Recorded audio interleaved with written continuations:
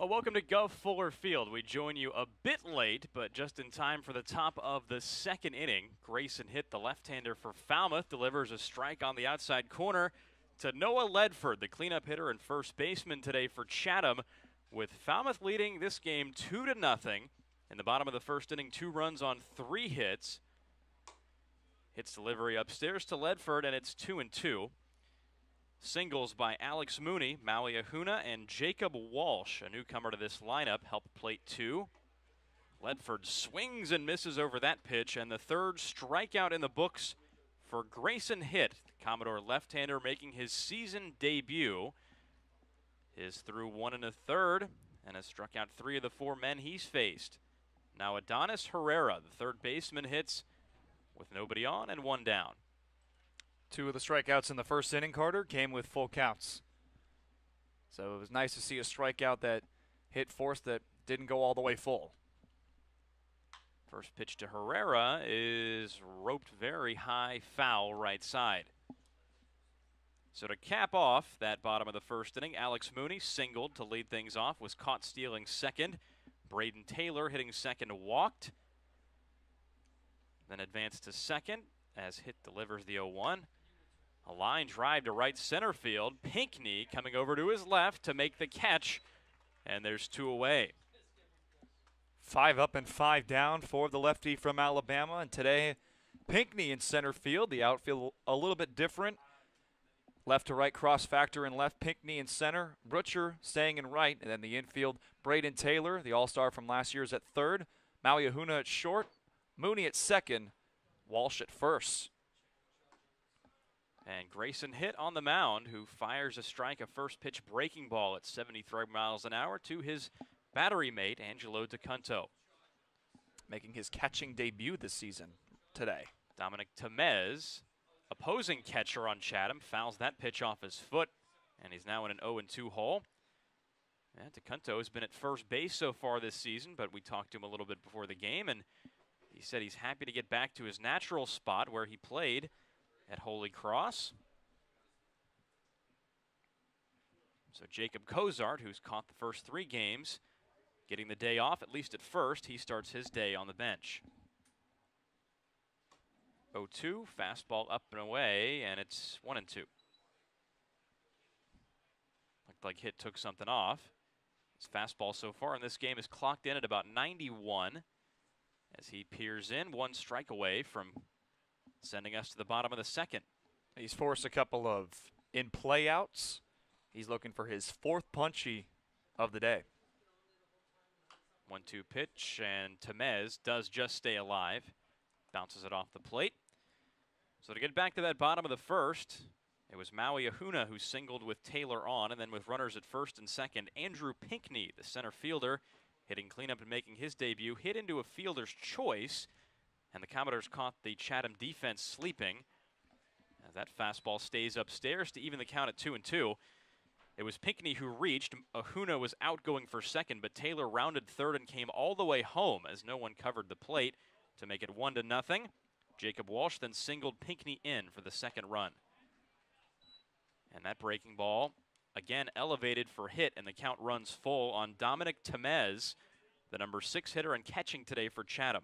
He's been flirting around with that breaking ball, especially with right-handed batters up. So he's got another full count here that he's going to have to win.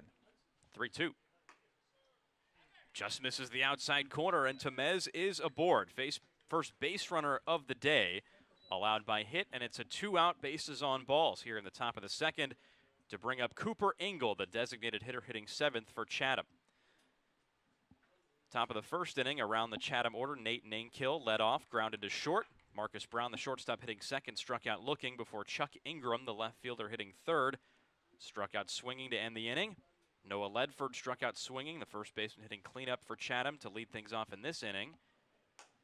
As the first pitch to Engel is up from Hitt, and it's 1-0. Adonis Herrera, the third baseman, hitting 5th, flew out to center. Dominic Temez, the catcher, hitting 6th, just walked. Cooper Engel DHing at the plate, hitting 7th. Caden Grice, the center fielder, on deck, hitting 8th. As that bender is in for a strike, and it's 1-1. And rounding out the Chatham order, second baseman Thomas Caulfield hitting 9th. So now that we've got you up to speed, we can finally focus on what's going on right now as Hitt delivers the 1-1 and it's down low.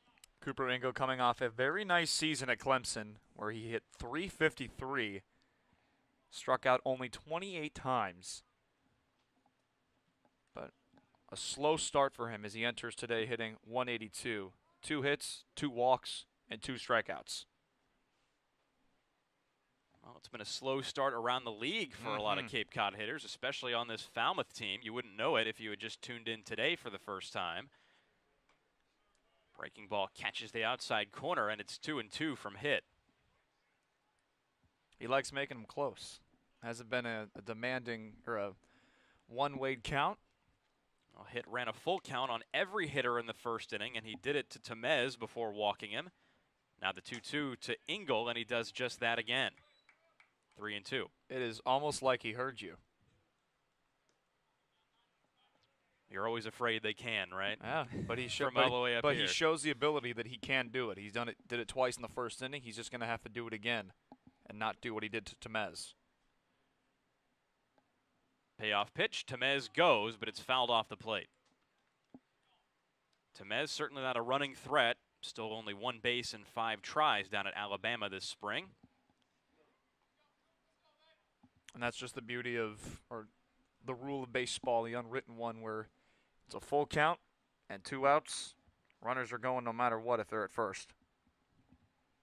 They'll try the payoff again. Engel standing in. Tamez goes with 2 down, and it's ball 4.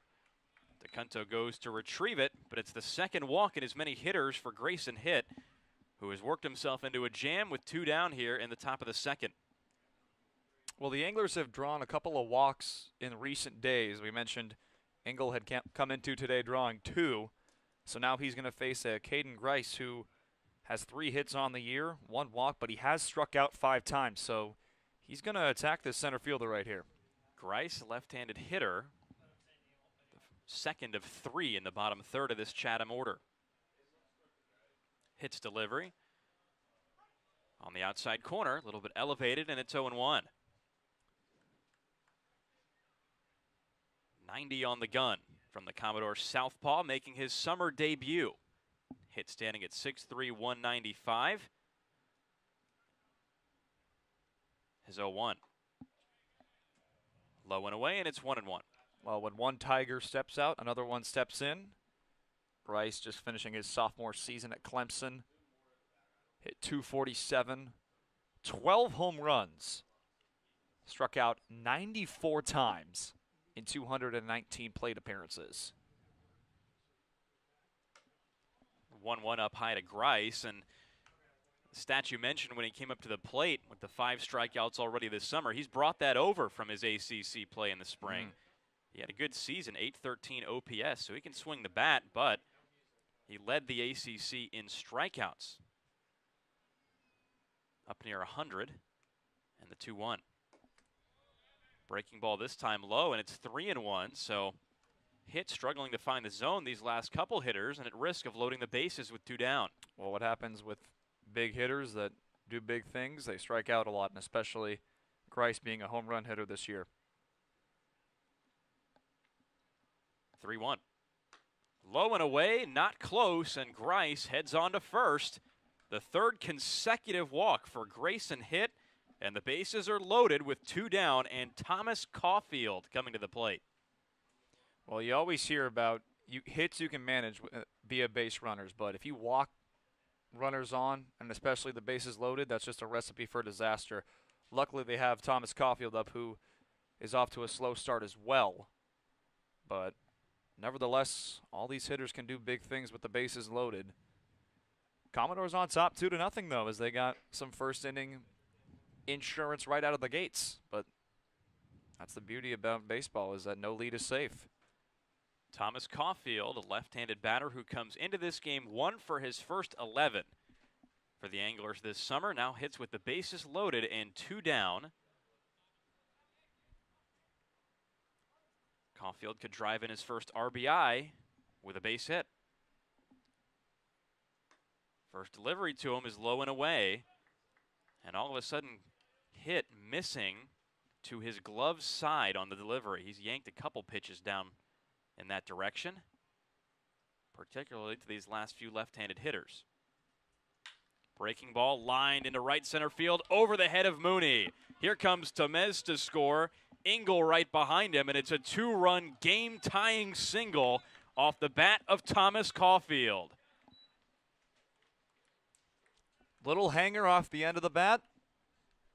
Found the grass that the Commodores did not want the ball to find. They wanted that ground ball or anything in the infield to retire him.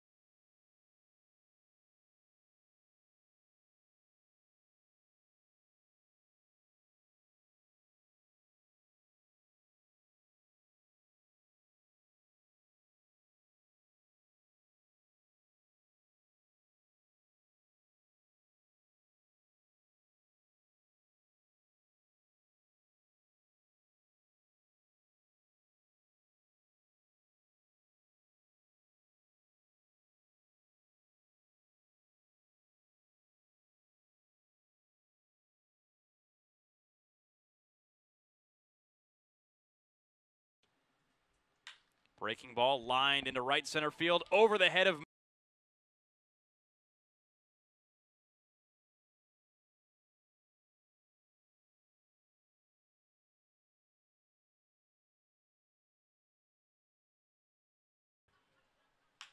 Breaking ball hit lightly on the ground to second base. Mooney picks it, and a good pick sends us to the bottom.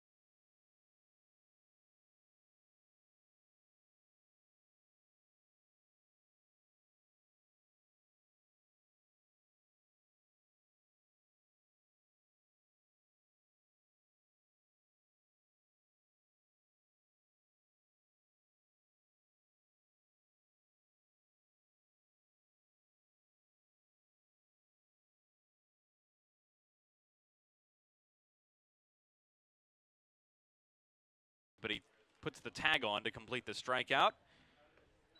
And there's one away here in the bottom of the second inning. Second straight K in the books for right-hander Hayden Durke.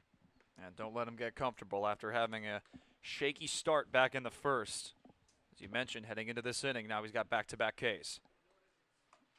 First pitch breaking ball into Drew Brutcher, and it's 0-1. 81 on the gun from Hayden Durke. The right-hander stands at 6'3", 195 from Pompano Beach, Florida. Second straight breaker is down in the dirt, and it's 1-1. It was Durke who in the bottom of the first inning allowed 2 runs on 3 hits as Butcher cuts through that offering, and it's 1 and 2 rather. Commodores left 1. 1-2 barely missed on the outside corner, and the count even to Butcher, 2-2. Another Commodore looking for his first hit. 2-2, check swing. They appeal to third, and Tim Reiner, the third base umpire, gives Butcher a new lease on life in this at-bat. Chatham dugout letting home plate umpire Jeff Merzel hear it on those last 2 pitches. 3-2. Swinging a line drive right back to the mound. It hits Durke. Butcher makes his way to first, and they're going to have to see if Durke is all right.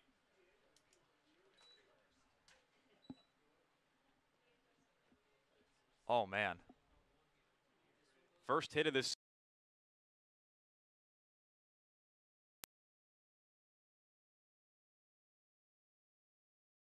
His first hit. 2-2, check swing. They appeal to third, and Tim Reiner, the third base.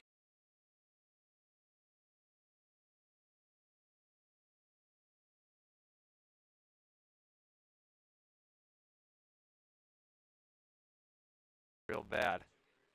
In all likelihood, he's going to get his warm-up pitches in this inning. Yeah, and they're signaling down to the bullpen as well. Try and get somebody loose. So terrible break for Durke here if he can't continue. And I hear Chatham's frustration. Little borderline pitches that could have gotten him out of that at bat, and he struck on a comebacker, but that's just one of those tough breaks. Hopefully he's all right.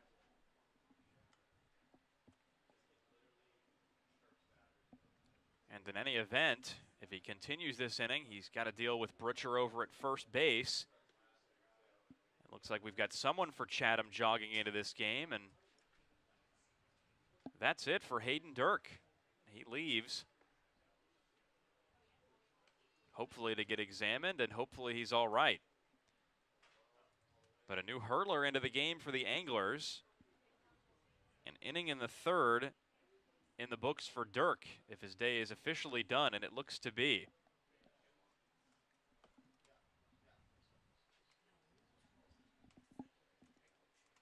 Tommy Molsky, the right-hander, now takes to the mound, and he'll get as much time as he needs to warm up because of the injury. So officially an inning and a third for Durke. So far 2 runs on 4 hits. And if Butcher comes around to score in this inning, it would be the 3rd and final run charged against him, but certainly would have liked to have seen more from Durke, the right-hander from UL Lafayette.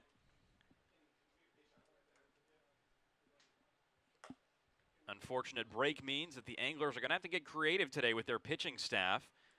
Fortunately, they did have the day off yesterday, so you figure they've got some rest out in the pen, more so if they had played a game yesterday. And the thing is with the rest, is we talked about it when we were in Harwich on Tuesday, we haven't seen too many pitchers go far in games just yet at the beginning stages of the Cape Cod season. So they more or less probably prepared for it, but no means were they ready for Hayden Durke to leave after 1 and a third.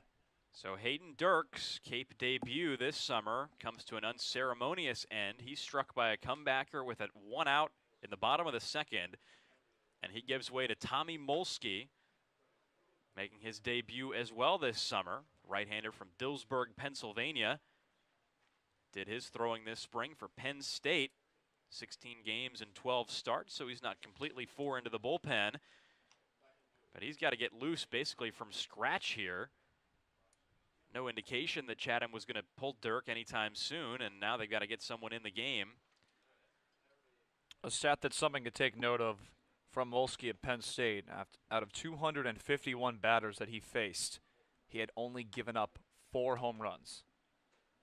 So, I mean, talk about the ERA and the record. It's a little bit up there, not necessarily the best you want to see, but the 4 home runs in 251 batters, that's very impressive. For manager Tom Holliday on the Chatham dugout, all he wants to see right now from Molsky is some quality innings. Got to get him from someone today, with still a lot of baseball yet to be played. And if we were to think about that stat with Molsky not allowing the home runs, you said it, didn't allow a lot of balls to fly out of the yard over at Penn State. But what that suggests is that his fastball has decent movement, maybe a little bit of sink to it. Batters end up hitting it on the ground.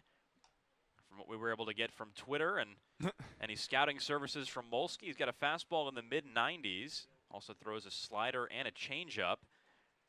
We've seen him go through his progression, and the radar gun's been tracking him so far as he warms up.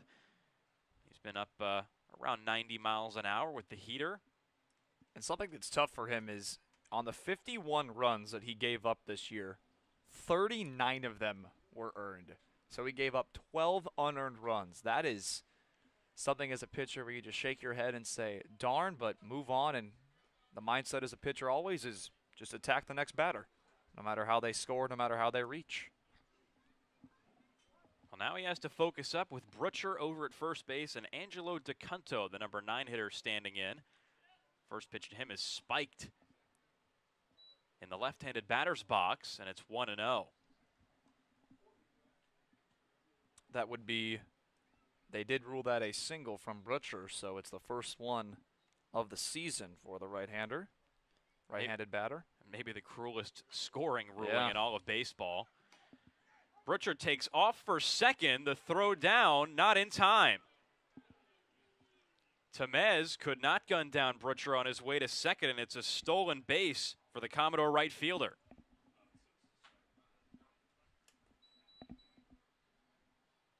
Well, he has gunned down one man today already.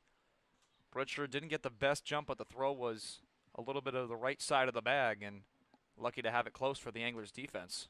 Molsky's 1-1 comes way inside and nearly gets a piece of DeCunto, and it's 2-1. DeCunto's lone hit this year was a double. 2-1. Swing and a miss. Molsky took a little off. Evens the count at 2-2. And if there's anything to be believed about players getting more comfortable when they get back to their natural defensive position, we've heard Anthony McKenzie talk about that earlier in the year, how he prefers to play in the field than DH. Maybe DeCunto more comfortable today getting back behind the plate. 3-2 in the dirt, but Brutcher does not advance. It's one of those where you get a big secondary lead and you think about it, and you just stop and you're like, maybe I can't get there. And you had that 1 second and then you just retrieve back to the bag. So a full count for the Chatham staff. Molsky's 3-2 is bounced on the ground to second base. Caulfield makes the flip, and there's the second out of the inning. Brutcher heads on to third. And there's one on third with 2 down here in the bottom of the second. Well, now all Mooney has to do is what his counterpart for the Chatham Anglers lineup did, Thomas Caulfield, and just find the outfield and deliver a run. Productive out for the Commodores. DeCunto advances the runner for one of the hotter hitters in this Falmouth squad. Mooney takes strike 1. Fastball on the outer half. So 0-1 on Mooney, who singled to lead off the game again today. He did that against Katuitt back on Monday. Was caught stealing later in the bottom of the first. 0-1, check swing. No appeal, and it's 1-1.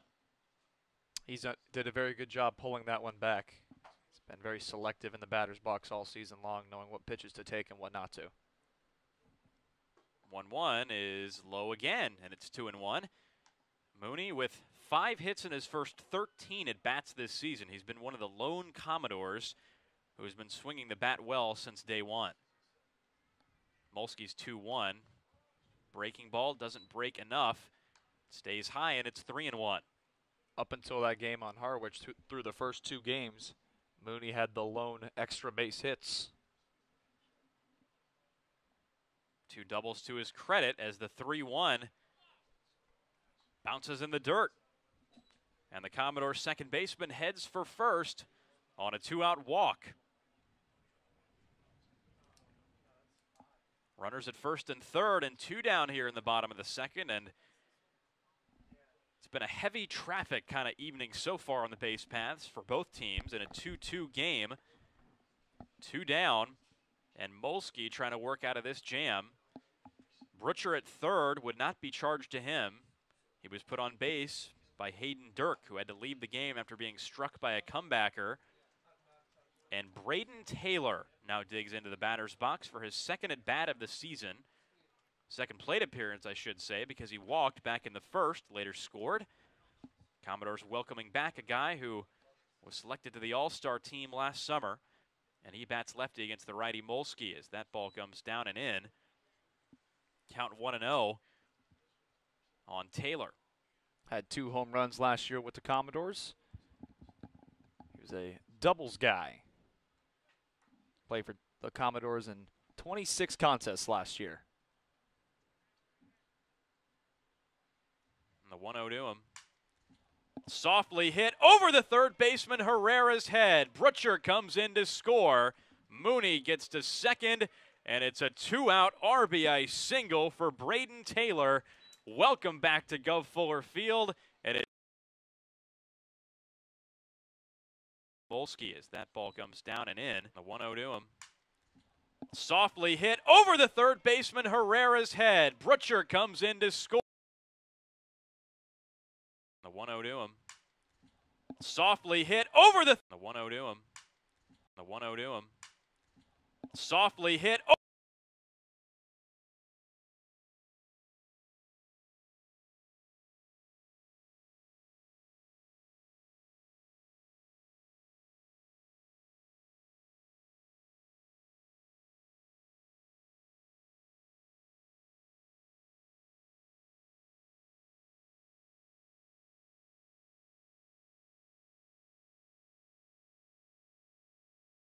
The 1-0 to him. Softly hit over the third baseman Herrera's head. Butcher comes in to score.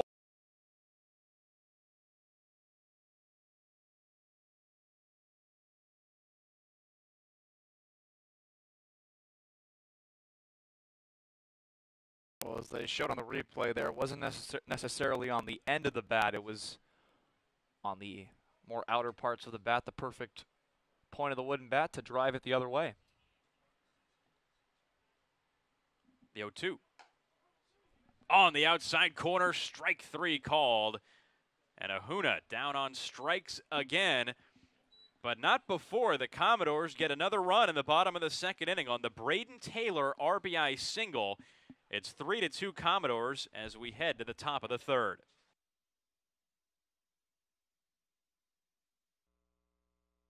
Hey Commodores fans, sharpen your baseball skills with some of America's finest players from the best college programs in the country.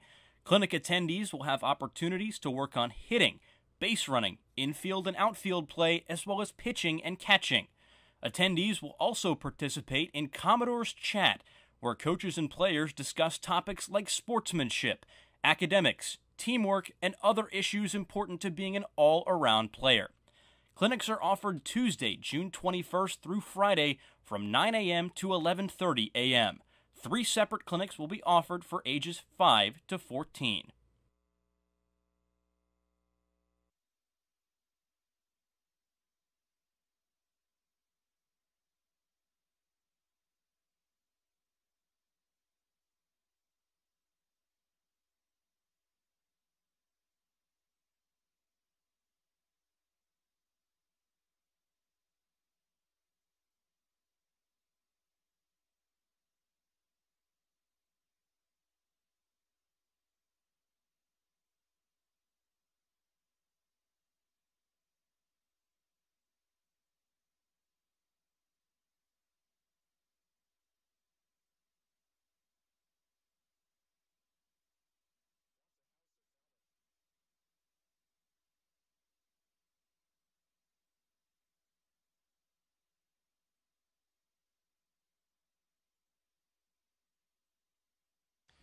Welcome back to Guv Fuller Field as we head to the top of the third inning between the Commodores and the Chatham Anglers. It's been a high-scoring afternoon, at least so far, as Grayson Hitt, the left-hander, deals to Chuck Ingram, the left fielder, and it's 2-0. Well, this is a little bit of a different game than we've seen all season so far.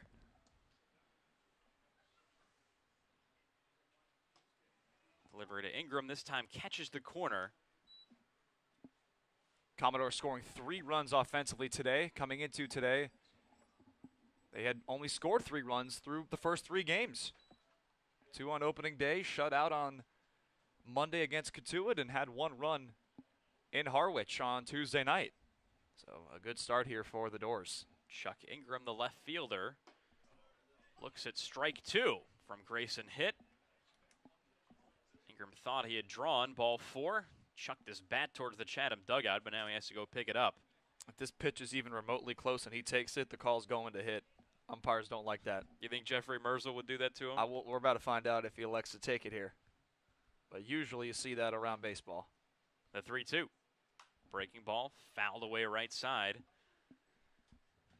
Not one to think that umpires are naturally spiteful people. Oh, not at all. That's just one of those unlucky coincidences that you see in baseball. The 3-2. Fastball up high, and this time Ingram gets his walk. It's a leadoff free pass here in the top of the 3rd inning. Well, nevertheless, that's a fantastic at-bat by Chuck Ingram. And we talked about it back in the 2nd inning. Walks are a recipe for disaster. There wasn't a leadoff walk last inning. It was a strikeout and a flyout, but this inning's a little bit different as Ledford steps in. Noah Ledford, the switch hitter, batting right-handed against the lefty Hitt. Takes a breaking ball, and it's 0-1. And Hitt, who had to sit in the 2nd inning as the Commodores did some hitting against 2 different Chatham pitchers, looks to have found that feel for the breaking ball again. He lost his control back in the 2nd, but has been throwing it for strikes here as Ledford lifts this one to center. Pinckney heading over to his right, a couple steps to make the catch, and there's out number 1. I was about to say Factor's got it, but I'm like, wait a minute. He's in left field today. No, but a good job there. Like you mentioned, he's had a good feel for the breaking ball these past couple of at-bats, especially tossing it to right-handed batters, which is so rare when you see a lefty on righty toss an off-speed pitch, whether it be a slider or a curveball, and they actually have a good feel for it. But Hitt's been working it right now, and now he's looking for that ground ball double play to get out of the inning. Adonis Herrera, the 3rd baseman, steps in. He's 0 for 1 today. And another breaker, this one in for a strike as well. So Hitt all of a sudden has found his touch for that pitch. And it's the curveball working for the Germantown, Tennessee native so far in this game. Fastball, curveball pitcher primarily. Fastball 91 to 93 and a high 70s breaking ball. This time the breaker is lined to 3rd.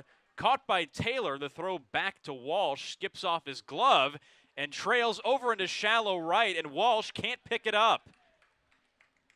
Ingram goes over to 2nd as the Commodore defense throws it around once again. Well, that was a weird one, but think about if the first baseman, Walsh, did not make that stop. That's maybe 2 bases right there. Unfortunate break for the Commodores as the Anglers base runner Ingram was able to advance regardless. But now you got 2 outs though, so now you just got to focus on attacking the catcher, Dominic Thomas.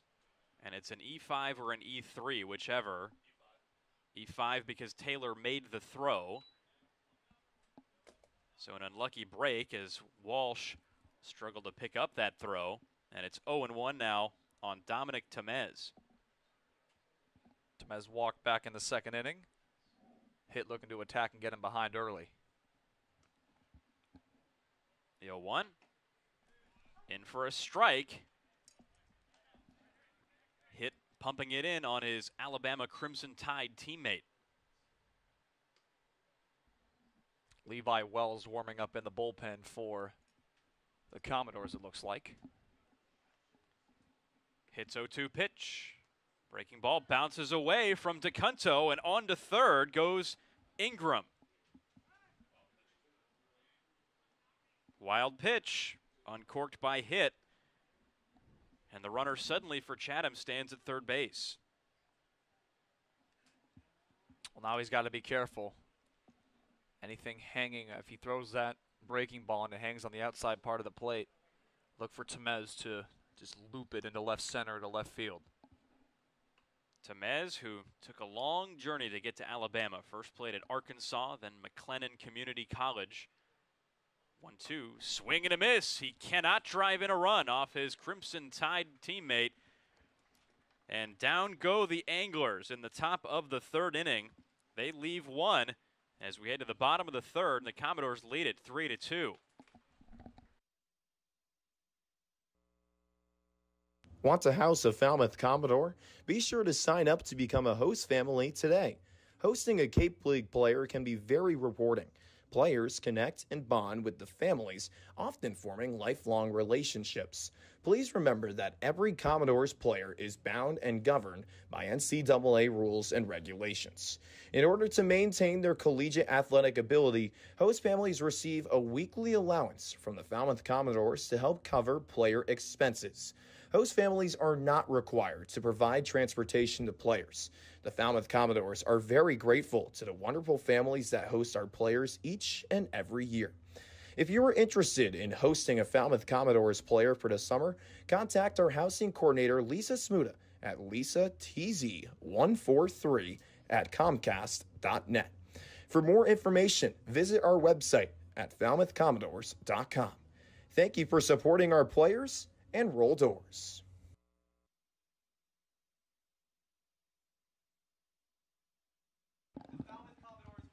Well, welcome back to Guv Fuller Field as we head to the bottom of the third inning between the Falmouth Commodores and Chatham Anglers. The Doors read it 3-2. And just a reminder before we get back to the action, as a proud sponsor of the Cape Cod Baseball League, the Mass State Lottery is celebrating the games we love playing. From the baseball diamond to the many lottery games that help support all 351 cities and towns across the Commonwealth. So here's to 50 years of winning and 50 more.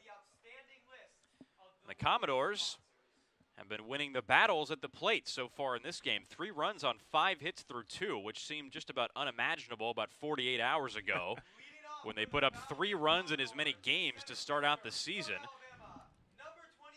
And the Doors looking for their first win today at 0-3, and hitting better will go a long way in accomplishing that feat. Andrew Pinckney, the cleanup hitter and center fielder today, now steps in.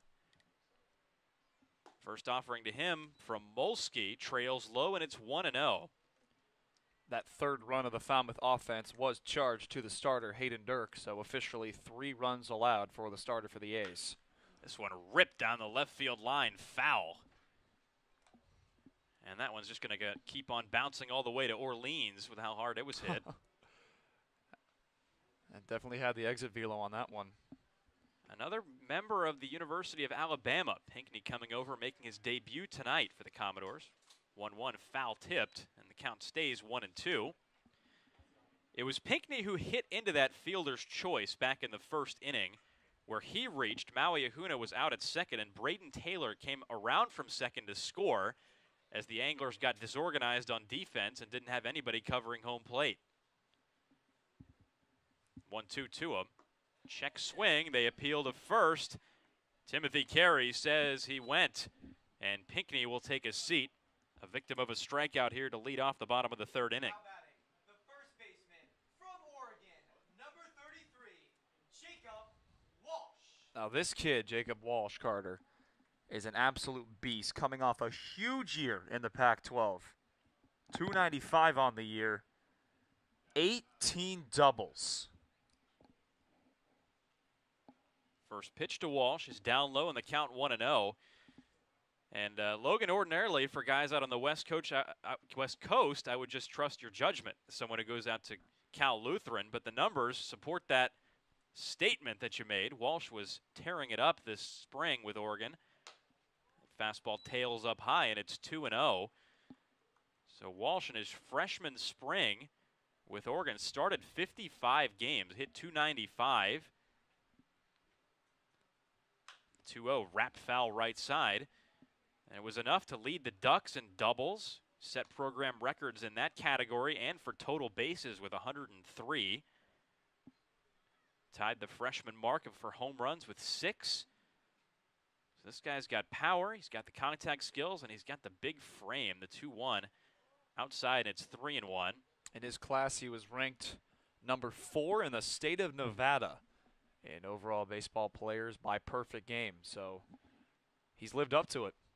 The 3-1 from Molsky is on the inside corner. Good fastball to make the count full.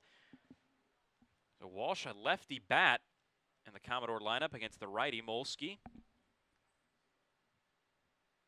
Payoff pitch.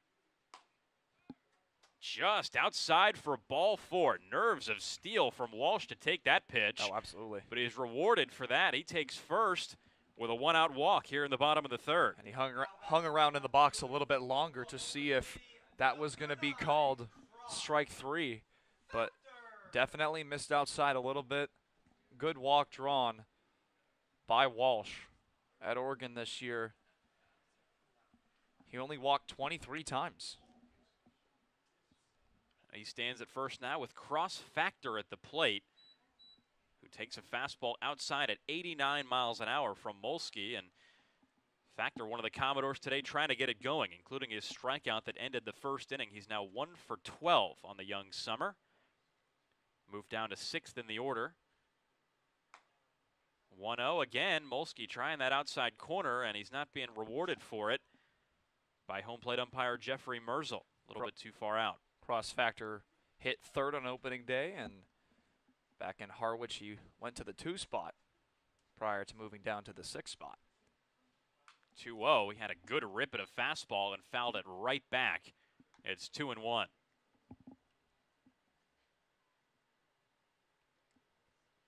Jacob Walsh over at first base. Not a big-time base stealer, but did swipe 5 bags in 6 tries at Oregon this spring. Molsky's 2-1 is ripped to right field. Nankill going back, and it is off the wall. Walsh lumbering for 3rd. Factor speeding his way to 2nd, and he's in there with a double. Well, we said it was a matter of time before these bats started to heat up. The 6th hit of the day for the Falmouth Commodores. Cross Factor has his first extra base hit on the season, and he's having himself a better start than any of the other games up until this point, and now it's going to be up to the DH, Kyle Russell. The Commodores showing both discipline and timing in this game. First pitch to Russell, breaking ball up high, and it's 1-0. Factor really put a hurt on that ball. First time we've seen him pull a ball with a lot of authority this season, and nearly had himself the first Commodore home run of the summer as Russell flies that one foul right side onto the hill, and it plunks in between a few picnickers. Even the count at 1-1. Well, we saw Butcher get his first weird base hit of the season, and it's his first one overall. Russell trying to do the same thing. 1-1, infield corners in, and that 1-1 strays inside and didn't clip Russell. The count 2-1. I don't think he wanted it to either. He wanted to stay in this box and attack and try and drive these runs in. 2-1. Right down the pipe, and it's 2-2. Russell didn't like that. He thought that was a little too low right below the knees, but it's a good pitch there from Tommy Molsky, the Chatham A's pitcher. Ledford at first and Herrera at 3rd tracing in. The 2-2 is lined to right field. Nankill again makes the catch. Walsh tags and heads home. The throw back in. Close play, but Walsh slides in, and it's 4-2 Commodores here in the bottom of the 3rd inning. Doesn't always have to be pretty, and especially when you're just trying to attack early in the game, because that's been the mindset thus far. 6 total runs of offense between these two offensive clubs. 4-2 Commodores. Russell does his job and drives in the 4th run of the day on the sacrifice fly. Drew Butcher now stands back in. First pitch to him catches the corner, and it's 0-1. It was Butcher who singled his last time up on that comebacker that hit Hayden Durke, the Chatham starter. 0-1, lined into center field. That'll play to run.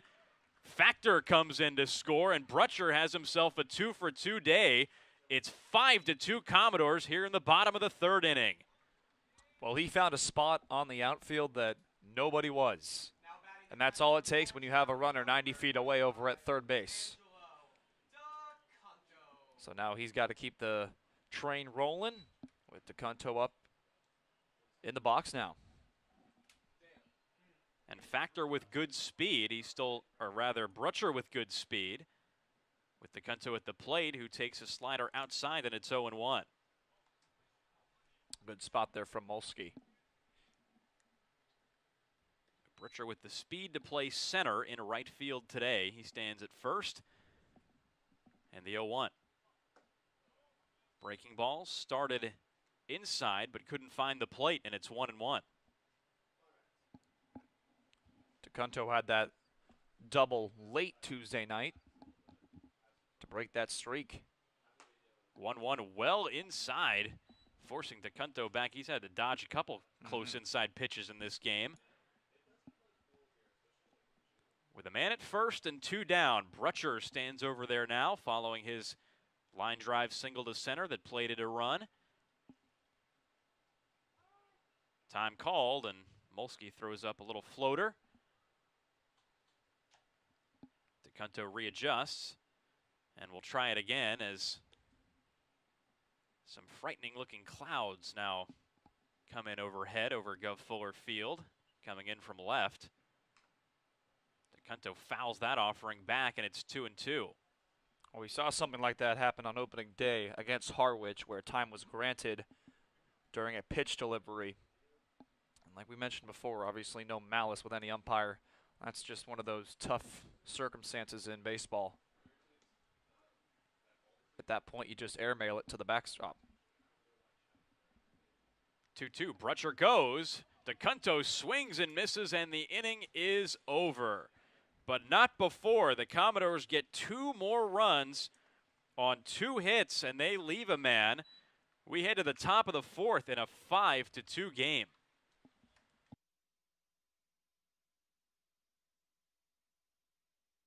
Favorite song? My favorite song.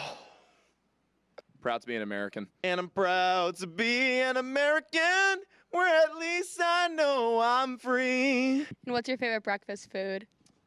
Oh, my favorite breakfast. On the West Coast, I don't know if it's a thing back east, but Spam. Wheels or doors? I think wheels, honestly, because you use wheels like more than I feel like you would use doors, because if you're moving things around, more than likely it's on a wheel.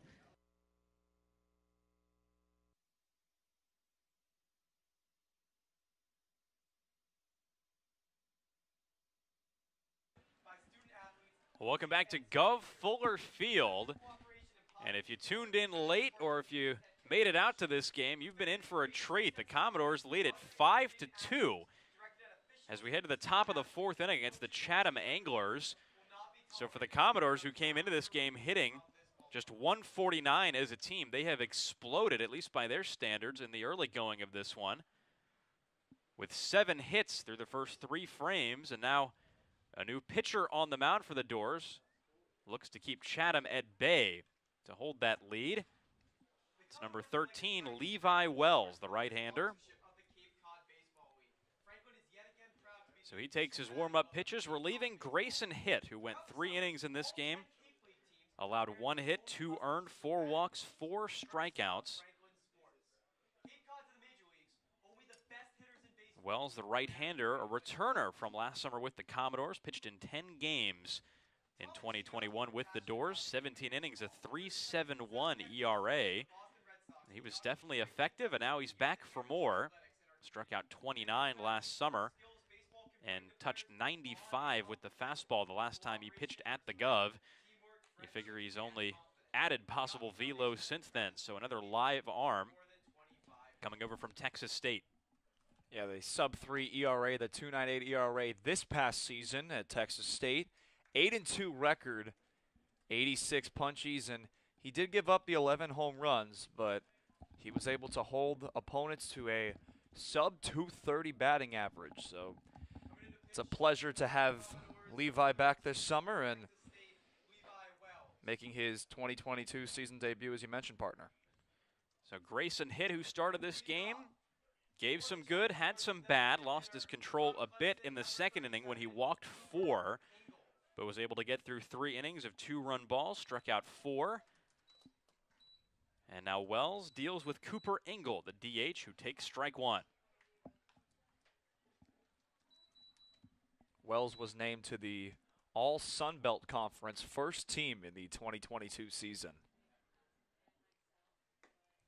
0-1 breaking ball, snaps in there, and it's 0-2 very quickly on Engel, who walked his first time up, later scored.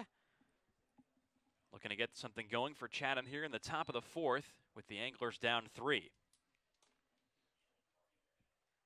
Swing and a miss. Wells dispatches Engel with relative ease. 3 pitches and a swinging strikeout for out number 1 here in the top of the fourth. Well, excuse me, that's how you do it coming out of the bullpen. And Caden Grice, the center fielder, digs into the left-handed batter's box. He walked his first time up as well. Wells rocks back and forth and deals outside, and it's 1-0. Oh, bye-bye immaculate inning.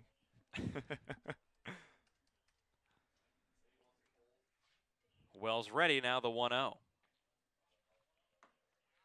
Breaking ball and a good one. Snapped off into the zone, and it's 1-1. Well, this is the kind of batter Levi Wells should feast on with Grice. The strikeout machine this year and at Clemson. 1-1, tap to second base. Mooney completes the easy play for out number 2.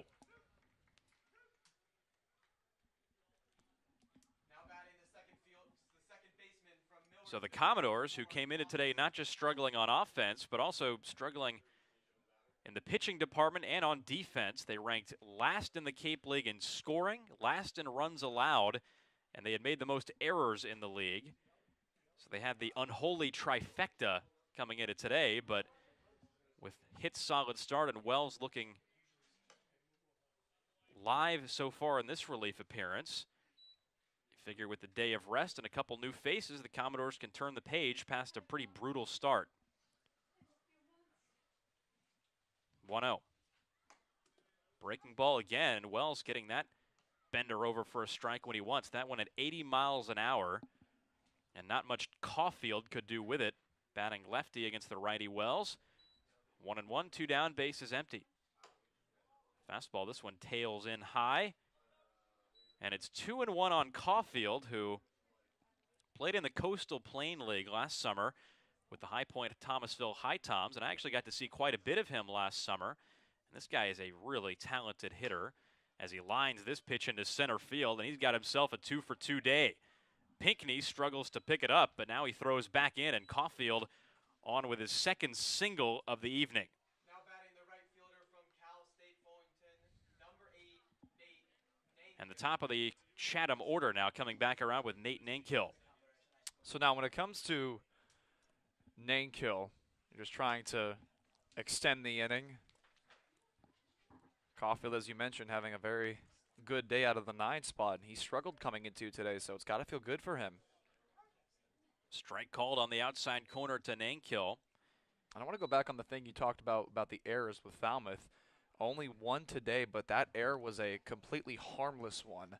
That's one of those where it was one of the unusual, untraditional ones. That pitch through the wickets of DeCunto, and heading on to second, Caulfield. He gets in there easily. And a man at second now with 2 down in the top of the fourth. And a 2-0 count on Nankill. So Wells, who came into this inning firing strikes, now falling behind the Chatham leadoff hitter with some of their thunder on deck and in the hole. Well, now's a perfect time to thank the Falmouth Commodores for upgrading the field, as that ball, thanks to the backstop, went all the way back to Wells on the ricochet. 1-1. Breaking ball again, catching the zone, and that's been a quality pitch in this inning for Wells. We talked about it with Hitt. Wells using it, but now he's got the righty-on-righty matchup. He's done a good job moving it from the inside part back to the strike zone. Nankill trying to extend the inning, down 1-2. Wells steps off, and Caulfield trots his way back to second base. And Commodore hitting coach Ryan Eiley said something after the Catuit game. He commented that the team had to do more with pitches that were in the zone to be hit rather than take them. 1-2 to Nankill, We'll hold that thought as he strikes out to end the top of the fourth. Levi Wells comes in, strikes out 2, and keeps the Anglers at bay as we head to the bottom of the fourth inning. The Commodores lead it 5-2.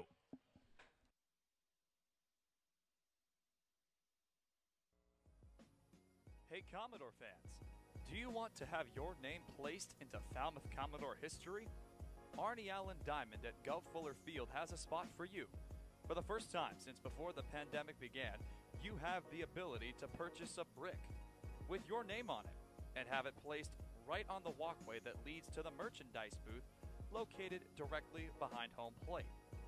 To find out more about how you can purchase a brick, visit falmouthcommodores.com/buyabrick program or scan the QR code that you see on your screen today.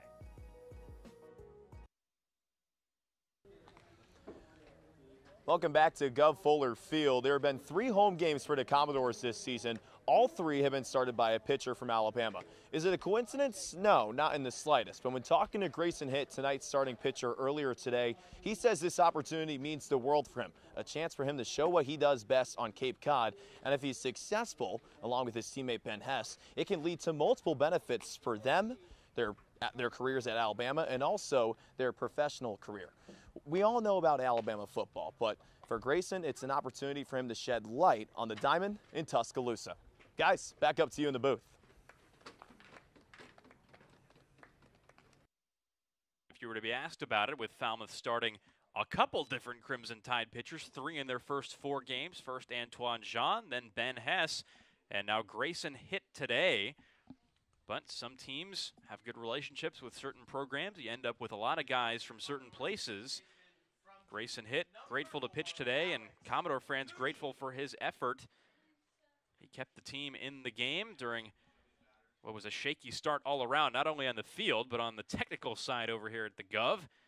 We finally got the beast up and running, that being our broadcast booth, and we're happy to be with you this evening. Alex Mooney, Falmouth leadoff hitter, takes ball 1 from a new Chatham pitcher, right-hander Nicholas Regalado. Here in the bottom of the fourth, and the 1-0.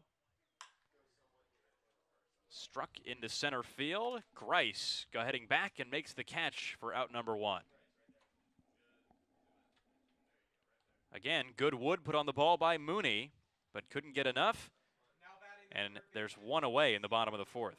Regalado transferred from Miami to Florida Southwestern. Sophomore just completed his season. 15 appearances, 3 starts, 2-0. Also had a save on a 3.86 ERA with 48 punchies. Working quickly here in this bottom of the fourth. He's staring down Braden Taylor, waiting for him to get back in the box. Taylor swings at that offering and misses. It's 1-1. So Regalado with a fastball, 91-95, topped out at 96, and a sweeping slider, as it's been described. High 70s, low 80s. Misses with that offering low and away, and it's 2-1 on the left-handed hitting Taylor. He was 1 for 1 today. Drove in a run with a single in the second, walked in the first. 2-1 skips in front of the plate. Tamez couldn't corral it on its first hop, and it's 3-1 on the Commodore third baseman.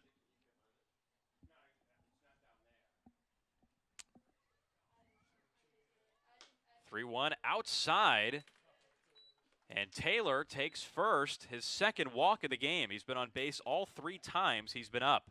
Well, Braden Taylor this past year at TCU drew 53 walks. So a very disciplined hitter up there. Maui Ahuna takes a fastball head high, and it's 1-0. So Taylor was getting on a lot with those walks, Logan, as you said, and he also stole 10 bases in as many tries. They never caught him on the base paths.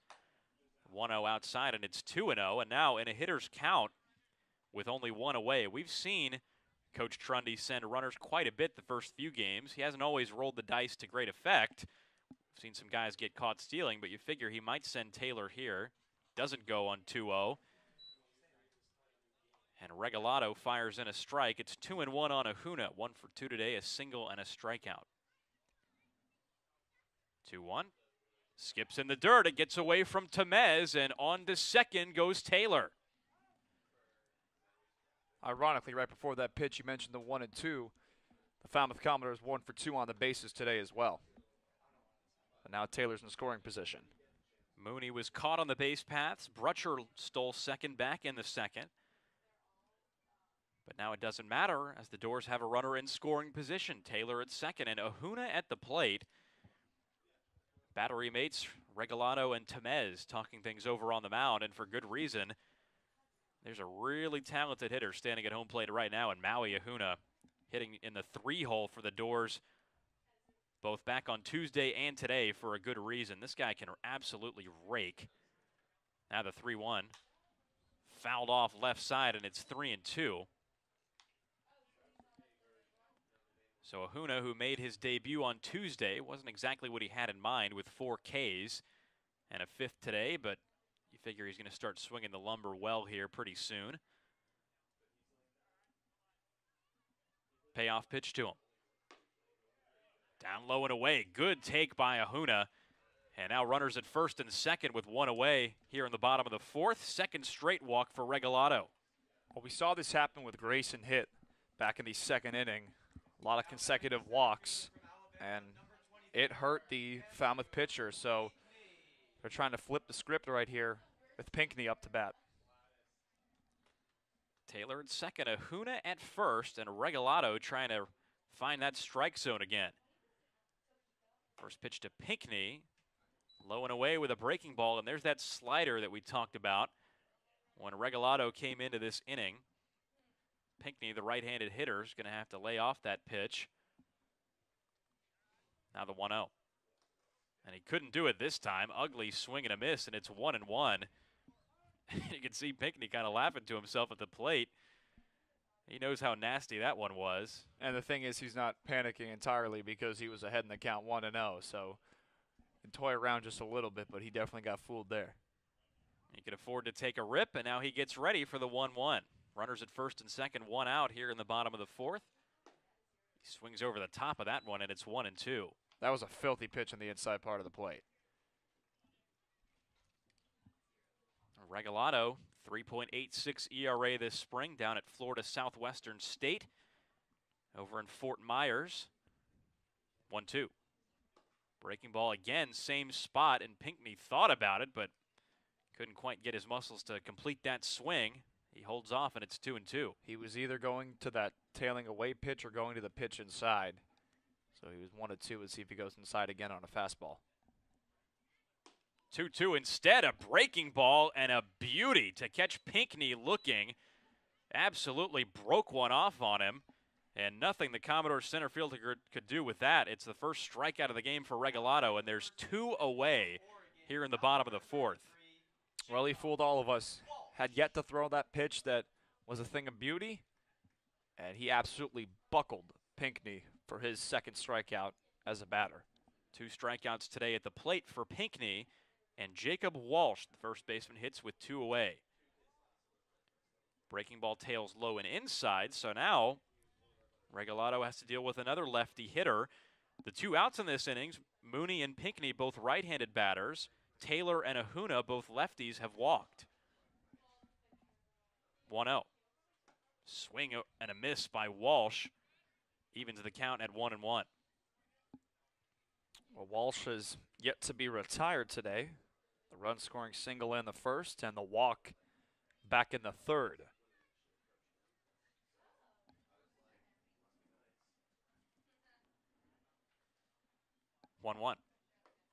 Breaking ball, and this one bends across the plate, but a little low, and it's 2-1. Walsh, who joined the team today, looking to make a big impact here. He does have a runner in scoring position. See what Ahuna does at first on the base res. 2 on, 2 out. Regalado's delivery catches the inside corner, and it's 2-2.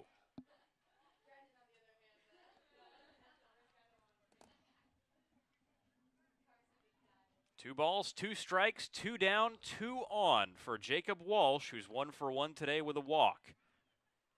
Regalado deals, and Walsh fouls it right back. He was on that offering. And the count stays at 2-2. We saw a lot of full counts and even counts early for Chatham. Falmouth started doing the same thing, and they're trying to work it here. Regalato's 2-2 breaking ball low. Both runners take off. Temez's throw to third is not in time. Taylor to third, Ahuna to second on another wild pitch. Oh, and that was aggressive. Taylor looked in to the catcher about 3/4 of the way through, and he kicked it into second gear as he really just decided to get underneath there. And, you know, he realized that, hey, I got to go as fast as I can to have a chance at this, because he might have gotten thrown out as he got under the tag. Aggressive, certainly the right word, because Temez's throw was just barely behind the slide of Taylor. It was an awfully close play at third, but I guess now we see why the Commodore fans were so excited about Taylor coming over from TCU. He's made his debut today, and he's made his presence felt. 3-2 pitch low to Walsh. Breaking ball just misses again for Regalato, and another left-handed hitter reaches base against him. Base is loaded now with 2 down for Cross Factor, who most notably bats left-handed.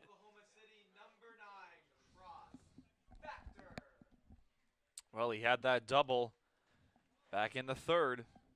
Looking to do something here. First pitch to him is chopped right side. Ledford makes the throw to Regalato covering, and that's the inning.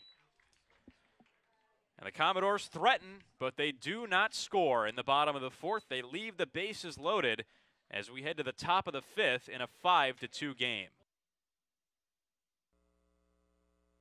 Want a house of Falmouth Commodore? Be sure to sign up to become a host family today. Hosting a Cape League player can be very rewarding. Players connect and bond with the families, often forming lifelong relationships. Please remember that every Commodores player is bound and governed by NCAA rules and regulations. In order to maintain their collegiate athletic ability, host families receive a weekly allowance from the Falmouth Commodores to help cover player expenses. Host families are not required to provide transportation to players. The Falmouth Commodores are very grateful to the wonderful families that host our players each and every year. If you are interested in hosting a Falmouth Commodores player for the summer, contact our housing coordinator, Lisa Smuda, at lisatz143@comcast.net. For more information, visit our website at falmouthcommodores.com. Thank you for supporting our players, and roll doors.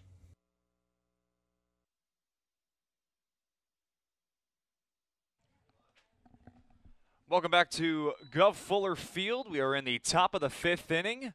Alongside Carter Bainbridge, tonight's lead play-by-play broadcaster, and Trey Redfield, our field reporter, Logan Soforenko, doing 2 innings for you on the play-by-play.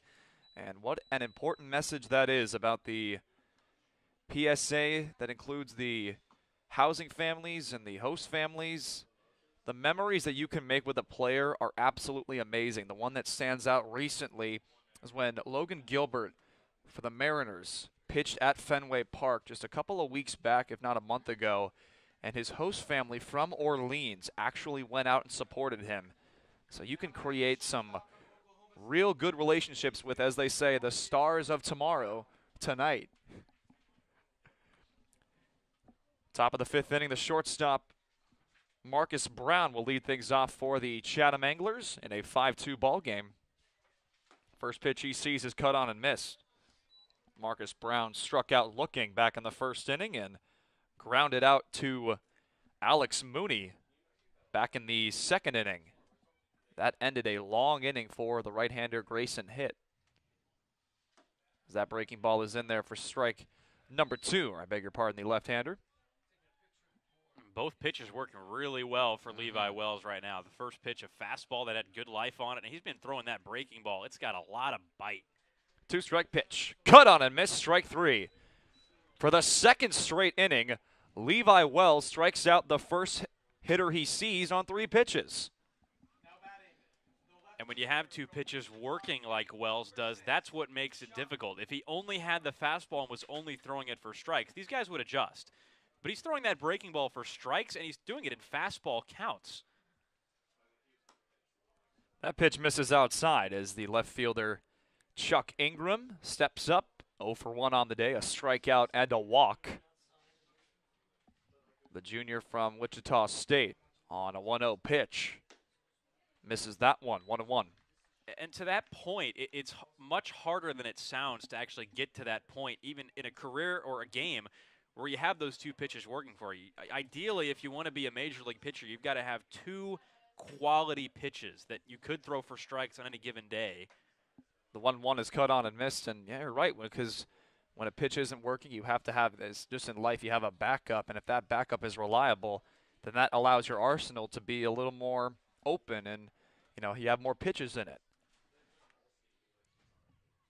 On a 2-strike pitch, Levi Wells gets him swinging. The second punchy of the inning for Levi Wells. And he's not just throwing the breaking ball for strikes. He threw it down in the zone. Would have been balls in that at bat. But instead, Ingram goes fishing for it both times. And that last one just fell off the table, like rolling a bowling ball off a desk. It just absolutely fell off. And nothing Ingram could do with it. But that's the advantage when you have the fastball working too. These hitters have to commit to one of them. Breaking ball gets in there for strike one to Noah Ledford, who struck out back in the second on an 0-1 pitch, takes ball one high. And there's been some strikeouts thus far. The Chatham Anglers have struck out 8 total times on a 1-1 pitch. Ledford will take ball 2. And then for the other end, for the Falmouth offense, have struck out 6 times.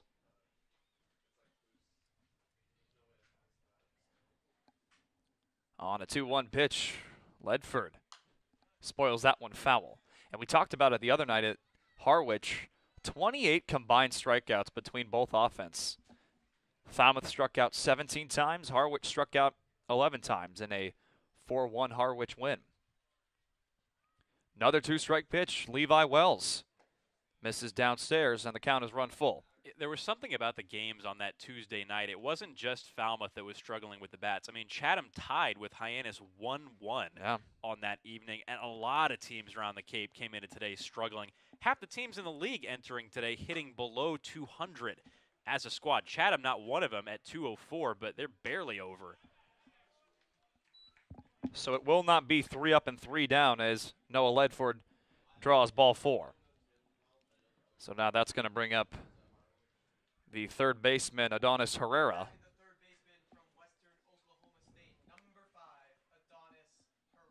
So Adonis Herrera flew out back in the second, and he lined out back in the third inning, and that was the lone error, which was charged to Braden Taylor.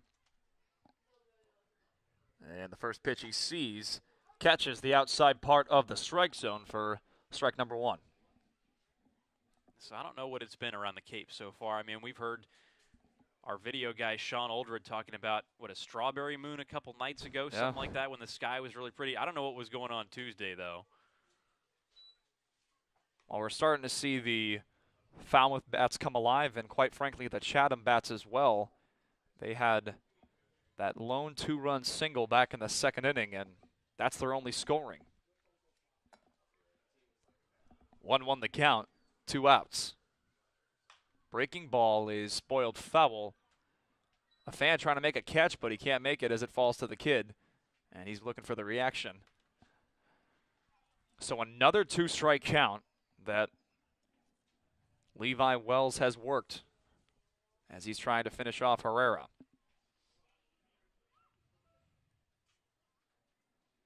Another 2-strike pitch. Wells misses outside, 2-2.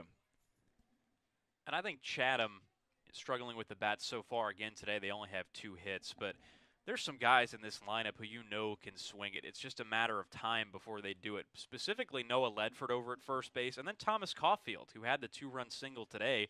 Those guys were teammates down in High Point, Thomasville last summer, I should say. Nice take there from Herrera, and noted a player that, well, we talked about a pregame, not here just yet, but Rock Reggio, absolutely electric performance in the regionals a couple weeks ago, where he Ran like Jack Sparrow and then sprinted around the bases in what felt like under 10 seconds. Count is all full for Herrera. Payoff pitch. Runner goes. Cut on and miss. Strike 3.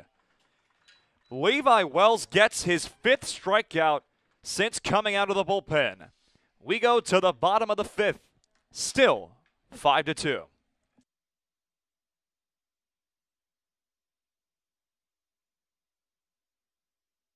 Now, do your best cartwheel. I'm not a gymnast. I think I'd pull something if I did a cartwheel. Would you rather be able to fly or be invisible? I'm going to go with fly, honestly. I think flying would be pretty cool. Be able to be up in the air around everybody, fly with some birds. Be pretty cool stuff, Carson. Okay, Anders, now do your best and favorite dance move. And the rocket's red glare, the bombs bursting in air.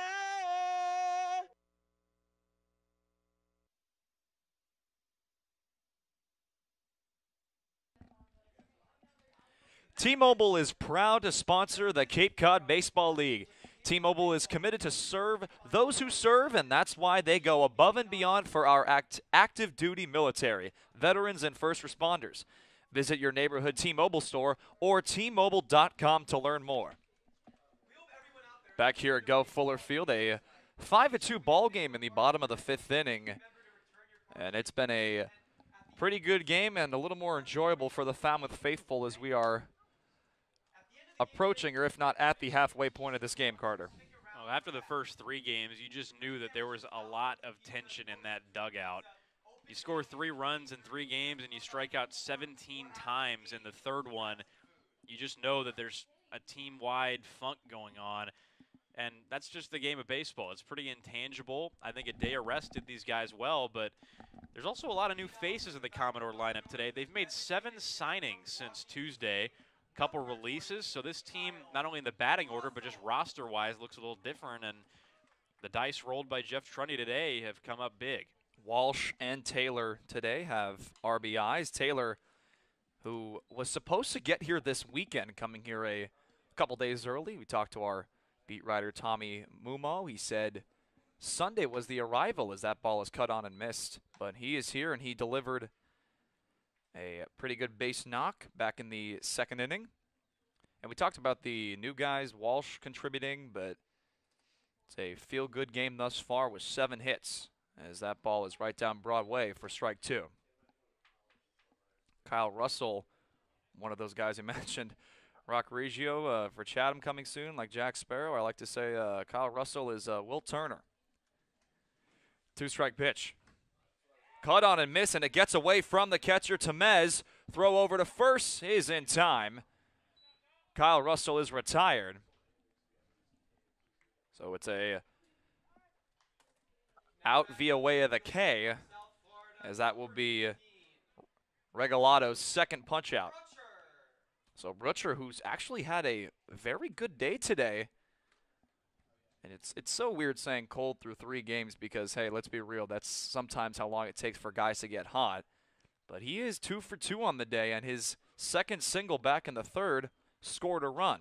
The first single, Carter, wasn't one that anyone is proud of,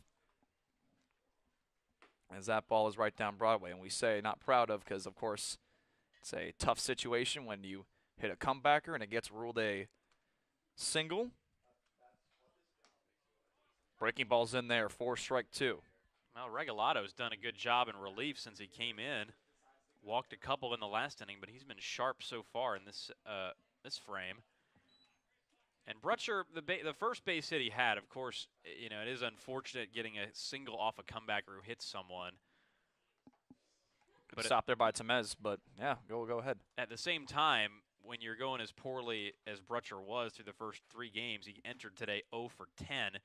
Sometimes it's just what it takes. I mean, you swing the bat, he hit that ball hard, and confidence is a fickle thing. It could happen even if it wasn't quite as conventional as you wanted. Grounded foul. And you mentioned the 0 for 10. 0 for 10 with 5 strikeouts. But the stud from Florida was recognized a lot during his freshman season. 2-strike pitch. Chopped up the middle. Brown makes the play over to first, and Butcher is retired. 2 gone here in the bottom of the 5th inning. That was a little trickier of a play than Brown made it look. Yeah. Off the bat, it looked like it might be destined for center field. Possible 3-hit day taken away by some rangy play from Marcus Brown. Moving over to his left, and a good throw off balance for out number 2 in this inning. You're talking about a Carter with the ability to heat up as breaking ball misses low. And they've been doing a good job today, and here we are in a 5-2 ball game.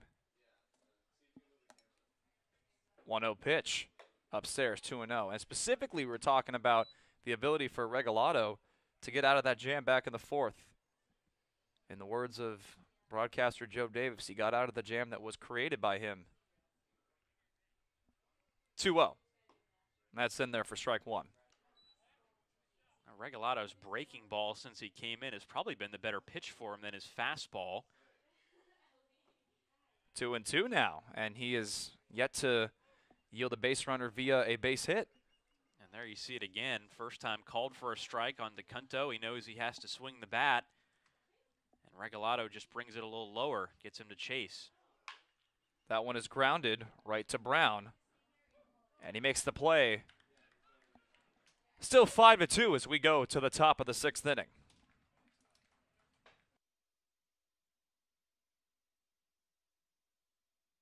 Hey there, Commodore fans. Thanks for joining us and cheering on your Falmouth Commodores. Want to take a break from the action?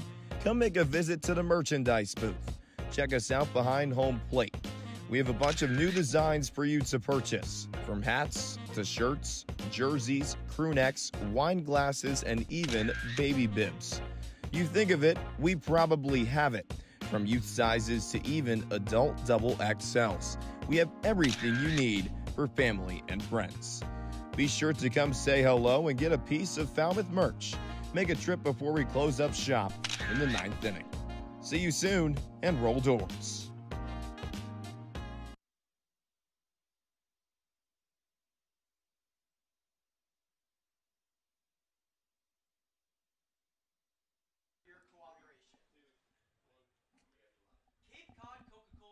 Back here at Guv Fuller Field in a 5-2 ball game. Hey, just a reminder, Father's Day is coming up, so if you make your way to Guv Fuller Field, make sure to get your Father's Day gear.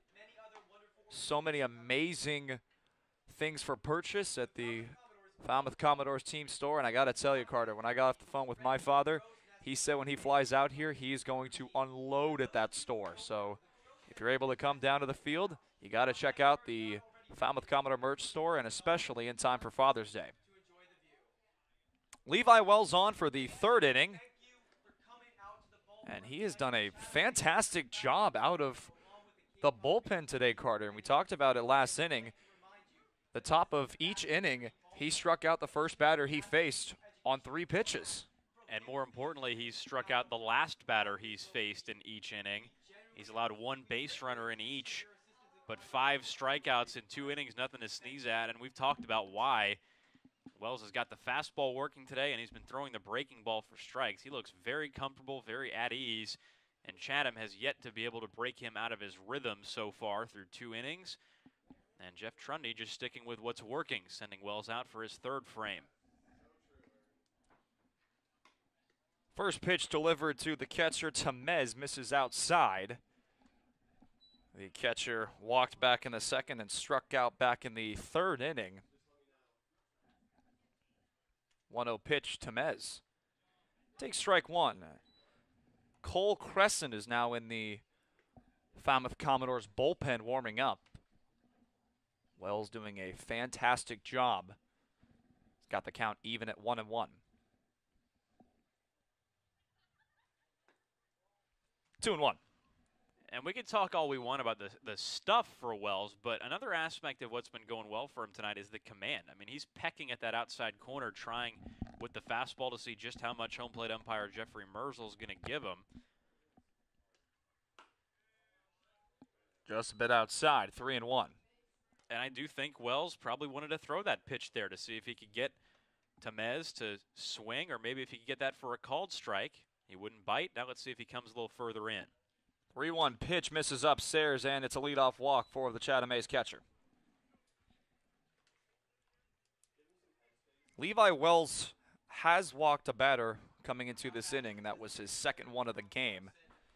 So now here comes Cooper Engel, who was a victim of Levi Wells' first punchy back in the fourth inning.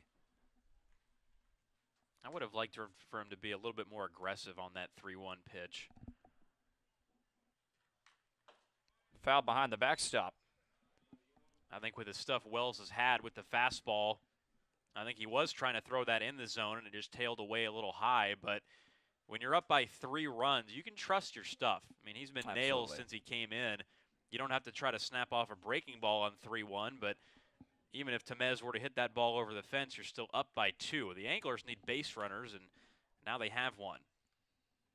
0-1 pitch, misses low.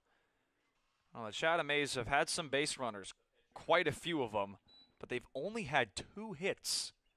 One of those hits delivered the 2 runs on the scoreboard. That was the single from Thomas Caulfield. On a 1-1 pitch, Engel takes ball 2. A little high, but a good spot there from Levi Wells. And Chatham's had a problem lately of leaving runners. They left 7 on Tuesday. They've left 6 so far in this game. Bases loaded in the second and then 1 in each inning since then. 2-1. Cut on and miss, 2-2. And there's that fastball again for Wells. He's elevating it, and these hitters are struggling to lay off. I think he was trying to do the same to Tamez on that 3-1 pitch, but it just got a little bit too far inside with the movement. I would like for him to come back with another here to try to get Engel, send him back to the dugout. Breaking ball is ripped to third. 5, 4, 3. Double play. And there are 2 gone here in the top of the 6th inning. And Wells didn't go to the fastball there like we were thinking, but I think he got inside the mind of Engel, who was sharing a similar thought. I think he was expecting the fastball, had to adjust on the breaking ball, and with how much has been moving, he just topped it, couldn't help but roll over in an easy double play for the Commodores, settling down this inning. That's in there for strike 1, and that off the end of the bat went the other way, and we saw a double play turn to Guv Fuller on opening day. Braden Taylor in his first double play of the year. 0-1. Grounded to Ahuna. Under his glove. And it goes into center field. So the inning continues. And we'll see how they rule that. And it's going to be charge and error to Maui Ahuna, the second one on the Commodores defense today.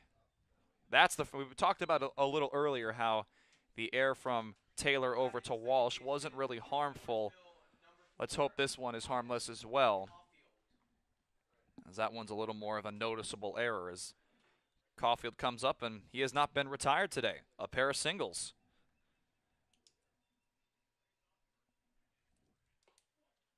Breaking ball's in there for strike 1. Good pitch there. And Jeff Trundy hoping Wells can get him through this inning and then maybe perhaps turn the ball over to Cole Crescent, who continues to warm up in the Falmouth Commodore pen. We'll pick off play back over to first as Walsh gathered fires. And again, that breaking ball just has some fangs to it tonight. These hitters have not been able to pick it up very well. It was the pitch that Engel grounded to the double play. Caulfield couldn't do anything with that first offering. 0-2 the count to Caulfield, who has been very tough to put out today. Had that 2-run single back in the second, but Levi Wells trying to get him here. Grice at first. 2-strike pitch. Called strike 3. The 6th strikeout for Levi Wells. What a performance out of the bullpen. 5-2 the score as we go to the bottom of the 6th inning.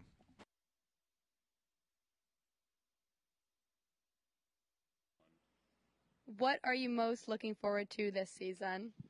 Most looking forward to working with all the interns. It's a really good group, and just a couple of days in, we've already started to bond over different things. The Celtics, hanging out with one another, and even the Red Sox as well. There's just so many different things that make this intern group seem like a really good one. Not just being around players that are our age, but being around a bunch of other people that are looking to get something great out of the Commodores. But the favorite part about being like the intern specifically is the ability to like have some creative freedom, because we're not under salary or anything like that. We're here to have fun, but also get work done. There's the perfect level of, or balance of work and fun, but we don't get carried away with it. And I think that's the perfect part about being an intern. And the best part about being an intern, especially at the Commodores, is you get to watch baseball.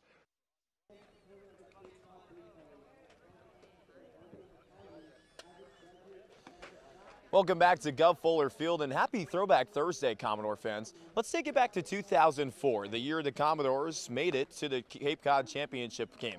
And also in that year was July 2nd. That was when the Commodores took on the Anglers at Veterans Field.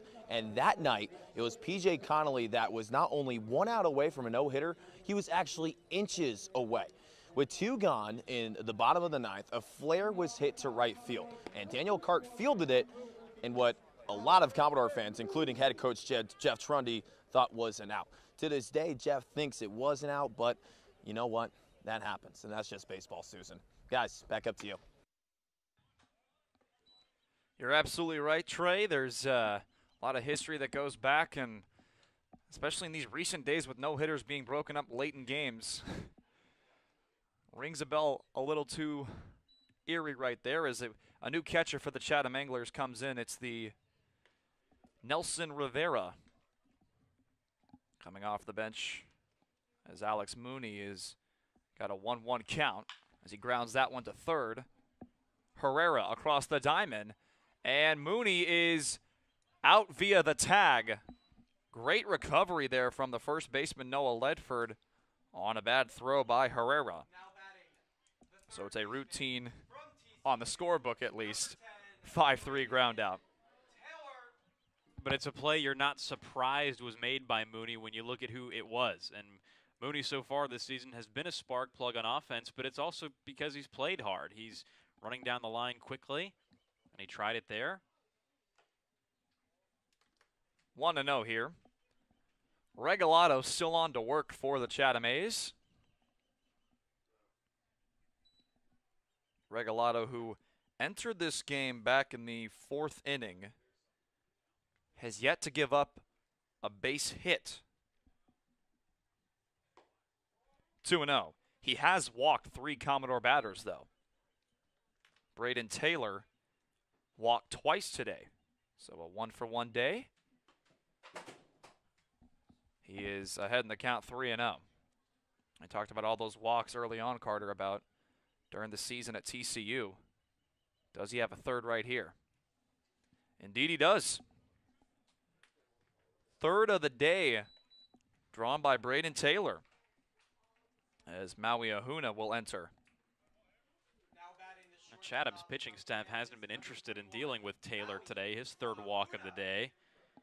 And it's just an interesting tone this game has taken on. The starters in this game, early relief, not effective, but these 2 arms out of the bullpen have really settled down. Maui Ahuna struck out looking back in the 2nd. But Taylor's lone hit, as you mentioned, Carter, it's been a big one. It was that run-scoring single. 0-2 the count now. It's a Maui Ahuna. And it seems like the count is 0-2 for him when he started his at-bats. Just what happens when you're not going well. He's been taking a lot of swings and misses, an unfamiliar spot for him. He didn't strike out all that much at Kansas. 0-2. Cut on and missed, strike 3. The 3rd strikeout for Regalado, and that's going to bring up the center fielder, Andrew Pinckney. I think with some of these new hitters that you see making their debuts with the Commodores, not only today but in future days, you're going to see them adjust. Ahuna had to do it on Tuesday, and he struck out again twice today. Pinckney already with 2 Ks, so you're going to see some guys adjusting once they get up here. The problem the first 3 games was that everybody was doing it at once. 1-0 the count now as that fastball gets away. Pinckney had that weird fielder's choice back in the first inning. That was before the days of our broadcast when it was set up. That ball's a little low. The Chatham Anglers defense thought they had a double play as he beat the throw at first, and Braden Taylor scored. 2-0. 2-1. And that's exactly why you never quit on the plane. You never celebrate too early, partner. Yeah, I think Chatham thought they had a double play, almost as if they were waiting for the call to end the inning, and they just forgot they had a guy streaking around third in Braden Taylor. 2-1 is spoiled foul, 2-2. But that play was a product of Pinckney putting the ball in play in the first place. Commodores couldn't do a whole lot on Tuesday when they struck out 17 times. And there were quite a few at-bats in that game. The other 10 where they made outs, where they looked absolutely overwhelmed, particularly by some hot fastballs coming in from those Mariner pitchers. 2-2 pitch. Cut on and missed strike 3. Regalado has himself his 4th K. As we go to the 7th inning, still 5-2. We'll be right back, and Carter will take it the rest of the way.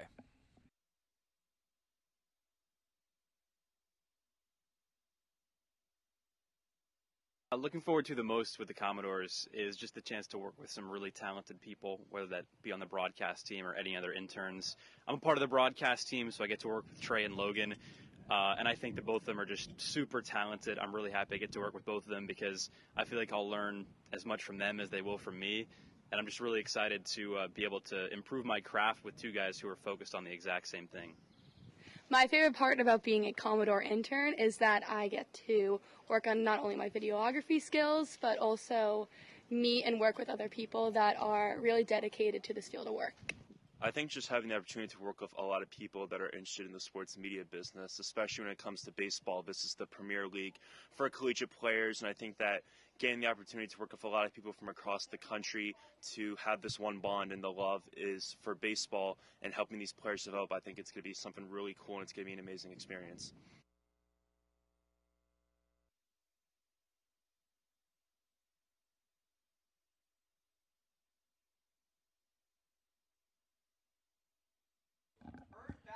Welcome back to Guv Fuller Field, where the Falmouth Commodores are trying to close out their first victory of the summer. They lead it 5-2 over the Chatham Anglers right now.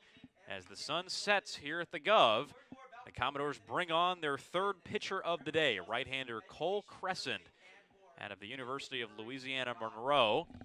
Crescent making his 2nd appearance of the summer. Big, tall right-hander trying to hold the Anglers off for at least one more inning. Already this summer, Crescent with an inning and 2/3 under his belt, allowed 2 hits, walked 1 and struck out 1 opening day against the Harwich Mariners. So lost in the shuffle of that defeat. Crescent put up a scoreless outing, and now he's asked to do the same again. With the Chatham Anglers cold at the plate, they have not scored since a 2-run single back in the top of the 2nd from second baseman Thomas Caulfield. But, Logan, I think that Commodores are going to need a little bit more than 5 to feel comfortable in this game. Oh, absolutely. We talked about it back in the first inning in the game of baseball, the beautiful game of baseball. There is no safe lead, as we have a pinch hitter for the Chatham Anglers. Guy Garibay Jr., outfielder, pinch hitting for Nate Nankill, who ends his day 0 for 2 with a walk. So Garibay, his first action in today, and we were told by our friends on the Chatham media team that the Anglers like to use pinch hitters. They told us to be on the lookout for guys coming in later in the game, and now we have our first at the plate. We've already had a defensive change at catcher for the Anglers. Now Crescent deals. First offering low to Garibay, and it's ball 1. So Garibay, a sophomore at Rice this spring, taking his cuts, and the count 1-0. Crescent fires in a strike, and it's 1-1. He made a stellar play in the outfield the other day at Veterans Field. Full extension, robbing a hit and a run. On the 1-1. Breaking ball floats inside, and it's 2-1. So good fielding from Garibay, but he's been bitten by the hitting bug that seems to have afflicted so many so far in this Cape Cod season. So far this summer, he's 0 for 7. 2-1 up high, and it's 3-1. So termites in your bat. Doesn't matter if you can draw walks, and Garibay, one miss from Crescent here, away from doing just that.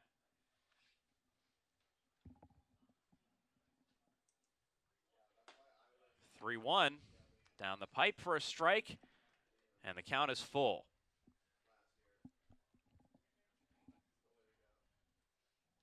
Now the payoff pitch. Fastball lined into left center field, hard into the gap. It's a base hit for Garibay. Pinckney over to get it. His throw strong back in, and it holds Garibay to a long single to lead off the top of the 7th inning. What a play by Pinckney out in center field. Running and basically sprinting as if he was running the 100-meter dash to his right. Cut it off and held him just to one base. It's the first hit for the Chatham A's offense since the 4th inning. Pinckney with a nice defensive play. He was a great fielder at Alabama this spring as Crescent deals with Marcus Brown, the shortstop. Breaking ball low, and the count is 1-0. Pinckney this spring at Alabama did not make an error in 117 chances and led the Crimson Tide in assists. So he's got the speed and he's got the arm, and perhaps Garibay knew that and didn't want to try him. Crescent's second delivery is again low, and it's 2-0. Yeah, and it's the first time we've seen Pinckney not just in the Falmouth lineup, but also in center field. We've seen cross factor the first 3 games. So a great job out there cutting it off. Brown has made a nice couple defensive plays today, but he's been quiet at the plate so far 0 for 3. Swings and misses at that offering, and it's 2-1. Brown going down to a knee on a hitter's count, and that's how things have been going for the Chatham offense tonight. Unable to scratch out runs since the 2nd inning, all zeros since. Brown 2 for 10 on the summer, including tonight. 2-1 pitch again, misses inside for Crescent, who has to be careful here. If he puts Brown on, the tying run will come to the plate in the form of Chuck Ingram, who's 0 for 2 today.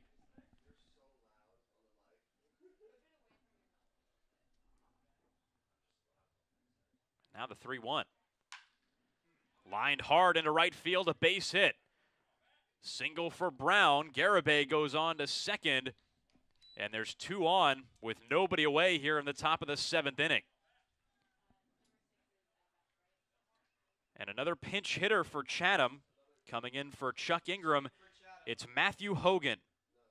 Number 10, Matthew Hogan.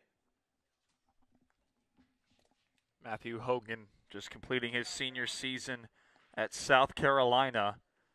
Had not the best season he would have liked, hitting 137 on 17 starts and 39 games. 1 home run, 1 double, 1 triple. And struck out 21 times, but he's on the Cape for a reason. And the book on him this summer, so far not deep either. He's 2 for 3 in 2 games, has also drawn a walk. Has hit into a double play already this summer. So Cole Crescent, allowing a single and a walk to start the top of the 2nd, has brought the tying run to the plate in a 5-2 game. Left-handed hitting Matthew Hogan digging in. First pitch to him, tails inside. And it's 1-0. Well, they're countering. They're putting lefties in the batter's box to go against the right-hander Crescent. We saw Brown pull that one into right. 1-0, fastball not close, up high and away, and it's 2-0. And if you fall behind hitters, Logan, bad things do happen. And we talked about that back when Grayson Hitt had 3 walks He's got to be careful here. And the 2-0. Inside again and low, and Hogan has not come close to offering in any of these pitches. It's 3-0 on the Chatham outfielder. Well, now he has to really attack. He should have with 2-0. Try and get that ground ball. You need that double play. Infield at double play depth for Falmouth. The 3-0. Up high for ball 4, and Crescent stays away. Hogan able to draw the walk, and the bases are loaded with nobody out for Noah Ledford. Now Mikey Tepper in the bullpen for the Falmouth Commodores as assistant coach Ryan Eiley comes on out and talks to Crescent with nobody out. And what we say at the beginning of this frame, that it might take more than 5 runs for the Commodores to feel comfortable in this game, it just feels like, or felt like, that Chatham was going to break out eventually for a little more. They haven't been one of the worst teams in the Cape League so far this summer hitting-wise, and you talked about Rock Riggio, who's not here yet from Oklahoma State. That guy's rallying a can, and they're only going to get better once he shows up. But so far, they need better than what they've gotten tonight. However, they have a good candidate coming up to the plate to try to do some damage, and Noah Ledford, the switch-hitting first baseman, as Crescent exits the game. His day done, so he comes in and cannot get an out. He loads the bases on 2 walks and a hit.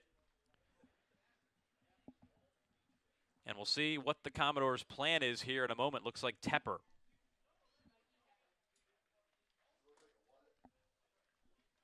Coming in to pitch for the Commodores, number 8 from Mississippi State, Mikey Tepper. Mikey Tepper making his 2nd appearance of the summer. Pitched 2 innings already against Cotuit. Allowed an earned run, 1 hit, struck out 1.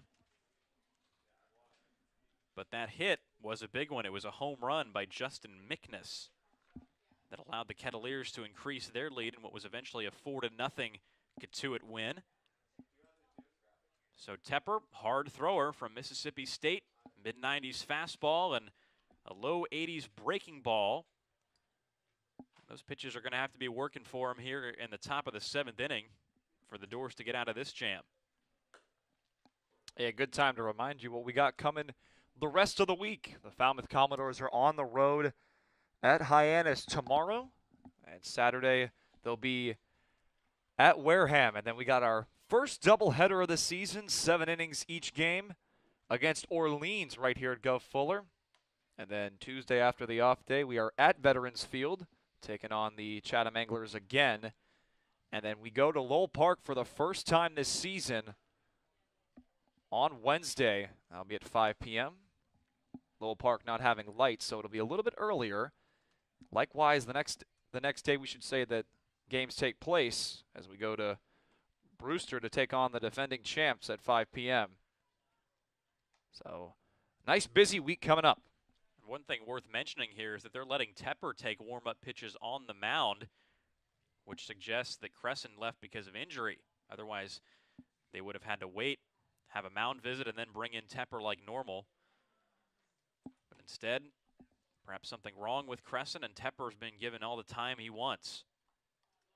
We saw this earlier in the game when Hayden Durke was struck by that comebacker. It was Molsky who came in after him and warmed up for a good while. Tepper's got to make these warm-up pitches count because he's in a mess of trouble. 3 runners left on base for him. Yeah, his first appearance that he had on the Cape. 1 game, 2 innings, only gave up 1 hit. He gave up 1 earned run, but he struck out 1. So stuff looked good. He just got 1 hanger tattooed by Mickness, catcher for Cotuit, and what was overall a pretty sour-tasting day for Falmouth, getting shut out by their main rivals here at Guv Fuller Field. And you can't get mad at the home run that was given up just because the lack of offense that day. So now he's got to bear down and do some work here, and it all starts with the first baseman, Noah Ledford. Noah Ledford, redshirt junior this spring at Georgia Southern, hit .348 with an OPS over 1,100, 17 home runs, 70 RBI for the Eagles, and can draw his walks as well. He's a patient hitter. Has drawn a walk today, did it his last time up in the 5th, and this is a guy I got to watch quite a bit last summer in the Coastal Plain League, so I know just how dangerous this guy is. Seemed like every time he came up against the team I was working for, it was a double or a walk. First pitch from Tepper is spiked in the dirt, and it's 1-0. And for Ledford, no reason to take the bat off his shoulder until he gets something to hit. Just about anything he does here will play to run. Tepper in a jam. Infield in at the corners, and the 1-0. Fastball in for a strike, and it's 1-1. Heater clocking in at 92 miles an hour from Tepper, similar to what we saw against Katuitt. The stuff was there. Overall, a solid outing, and he's going to have another here for Falmouth to escape this inning with a multi-run lead. 1-1. Breaking ball, check swing by Ledford, and he did go, says home plate umpire Jeffrey Merzel. No check. So Tepper, who struck out 29 in 24 2/3 this spring with the Bulldogs, looking for a big K in the books now with 1 and 2 on Ledford and nobody out. Bases loaded, top of the 7th.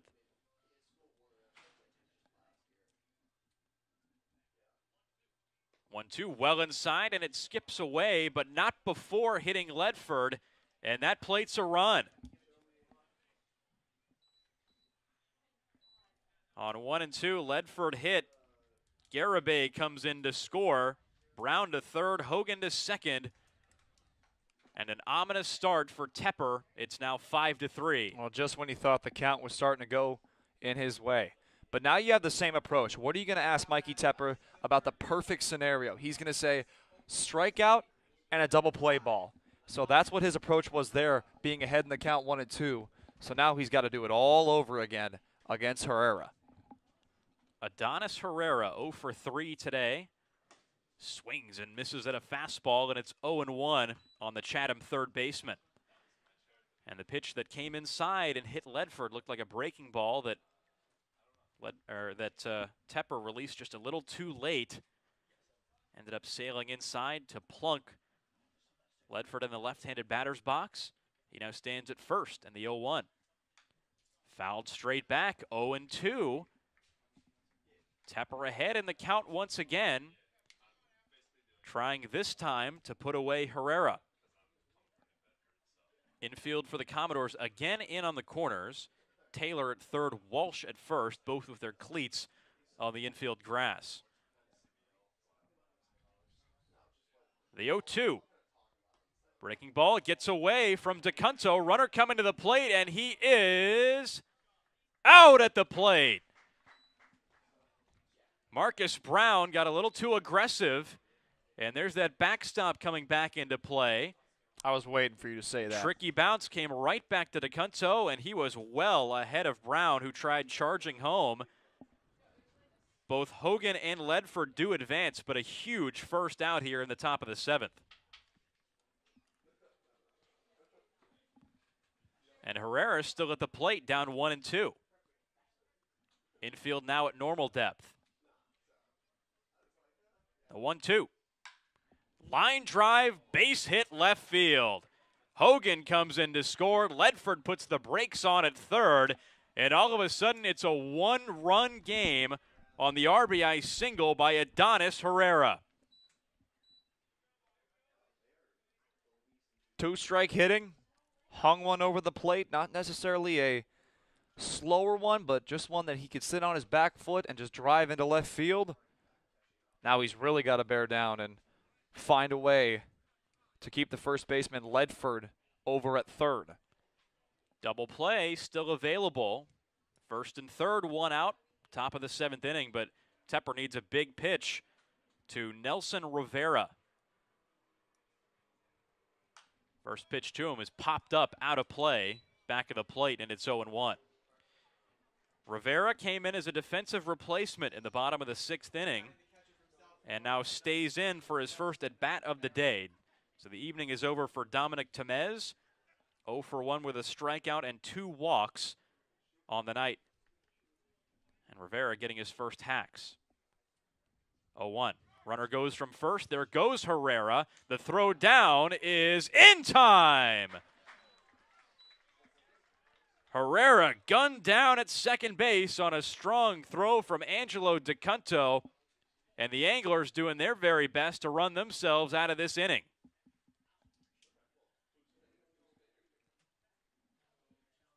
Well, you still got to be careful because anything in that outfield ties this game. So now a pop-up could do it too. Ledford at third, the tying run. Fouled back by Rivera again. 5-4, the Commodores lead. 2 outs here, top of the 7th. It was Cole Crescent who loaded the bases. The first 3 hitters reached. He left the game in favor of Mikey Tepper, who's trying to extinguish the fire. And he's a strike away with Rivera at the plate. The 1-2. Breaking ball. Got him looking! Rivera will grab some pine. Tepper gets out of it, and the Commodores still lead it 5-4 as we head to the bottom of the 7th.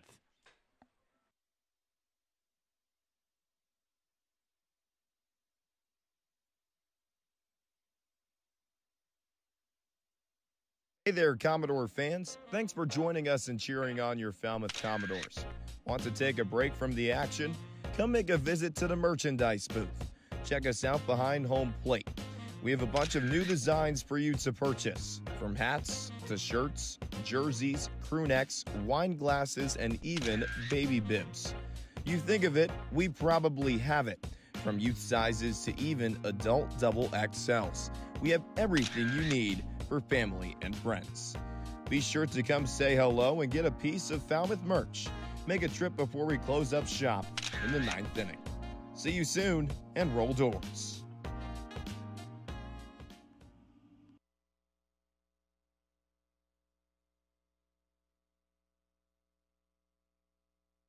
And what's your hottest take?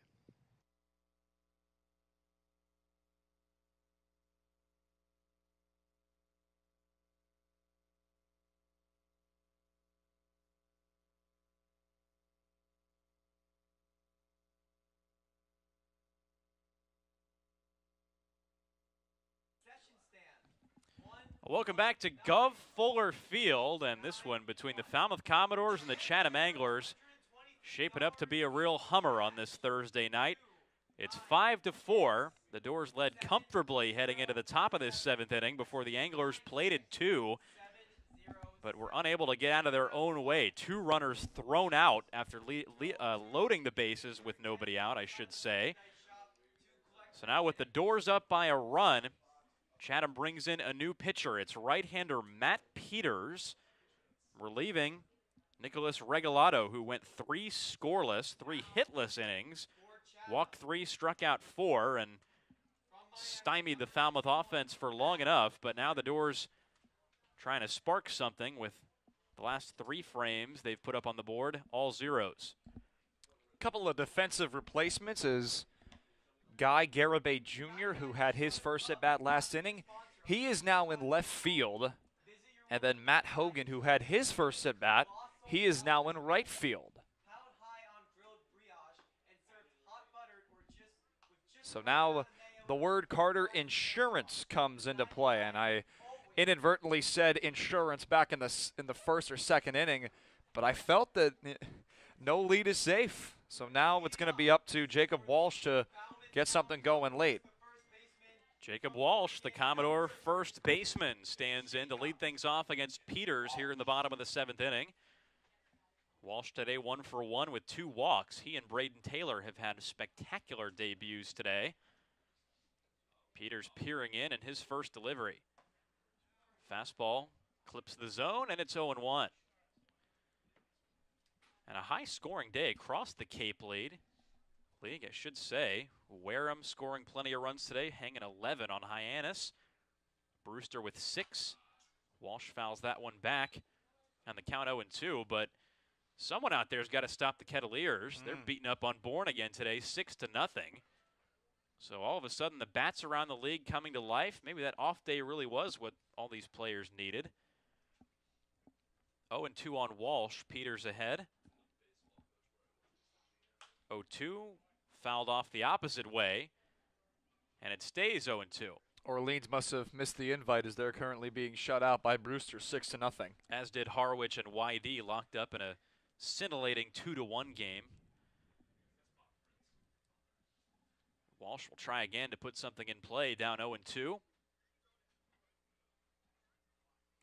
Spiked in the dirt and through the legs of Rivera. It's 1-2, and Peters, a guy you don't want to face if he's being a little wild, because out at Ivy Tech Community College this spring, he has been clocked as high as 101 miles an hour with his fastball. Usually sits in the mid to high 90s, but according to Ivy Tech, he hit that top velocity, 101, March 5th of this year. 1-2. Misses high, and it's 2-2. So Peters with good height, throwing not only his limbs at the plate in that delivery, but a serious heater as well. Walsh is going to have to put all those skills at Oregon to use here to get on base to start the 7th. 2-2. Swing and a miss. Peters climbing the ladder on him. Walsh retired for the first time today, and he's the first out in the bottom of the 7th.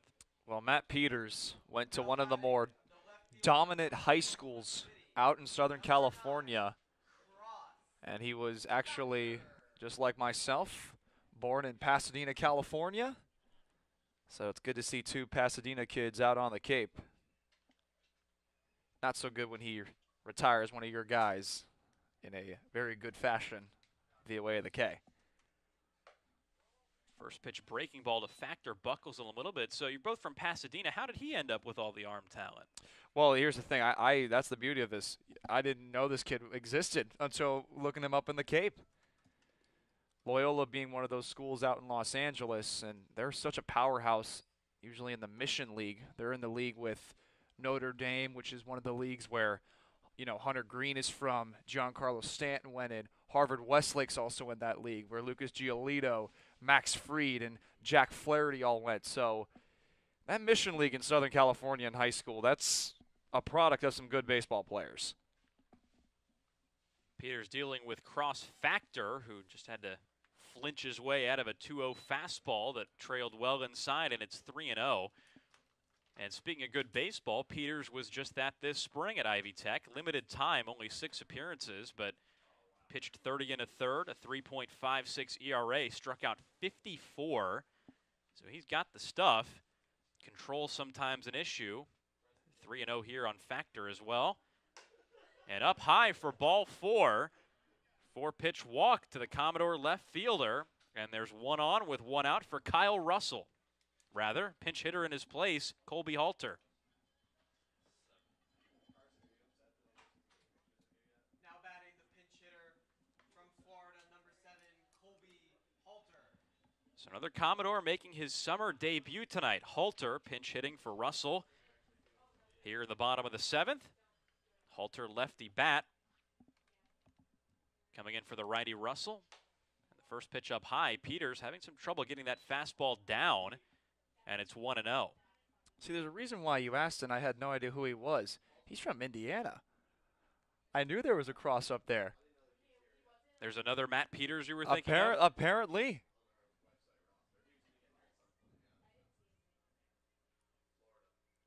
One out. On the outside corner, and it's 1-1 to Halter. Left-handed hitting infielder from Jacksonville, Florida.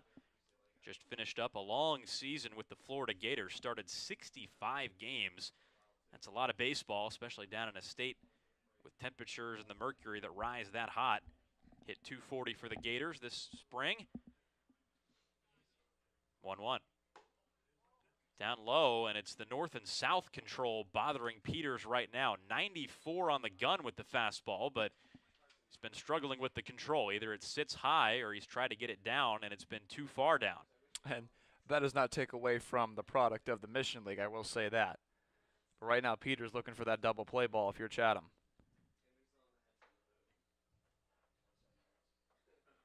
It's 2-1 delivery. Swing and a miss. Halter unable to catch up. And the count even at 2-2. And this is Spot with a 1-run lead. 1 away.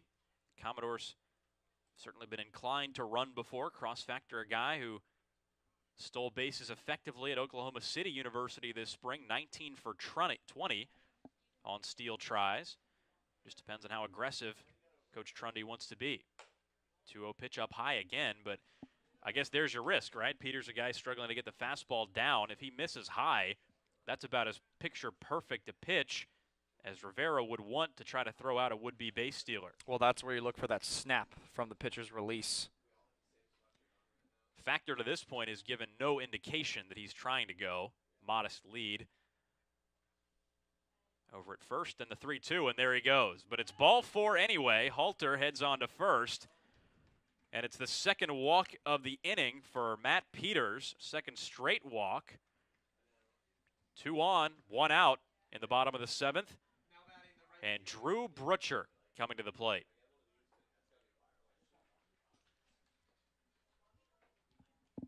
The way he looks like he's walking up to his pitcher, it looks like he's going to grab that ball. But we'll see. I mean, he could just be cold. It is a chilly night here after all. We were surprised by temperature when we came out to the field this afternoon. It's been a cloudy day. It was cloudy at first pitch.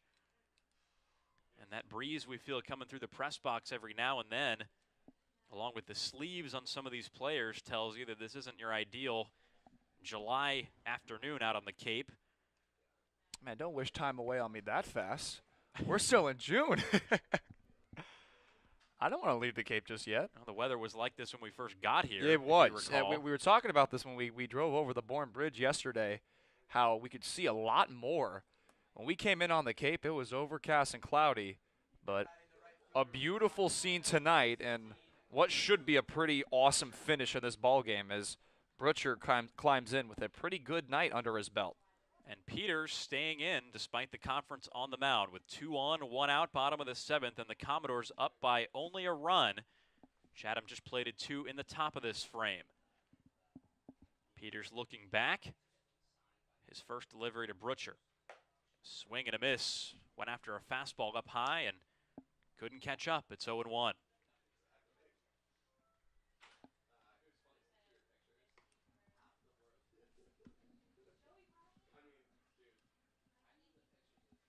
This is the summer debut for Matt Peters after his spring out at Ivy Tech Community College in Indiana. Trying to get out of a jam of his own creation. The 0-1. Swing and a miss again. Brutcher late on the heat both times. 95 that time from Peters, and it's 0-2. Factor at second, Halter at first. 1 away. Brutcher looking for his 3rd hit of the day and his 2nd RBI. Peters checking on Factor, and the 0-2. Breaking ball on the inside corner for strike 3 called, and Brutcher do it. He heads back to the dugout. First strikeout in the books for Peters. 2nd strikeout, rather. First looking, and DeCunto now comes to the plate with 2 on and 2 down. It's going to be a pinch hitter stepping in. It's going to be Cody Colden. Another move by Coach Trundy.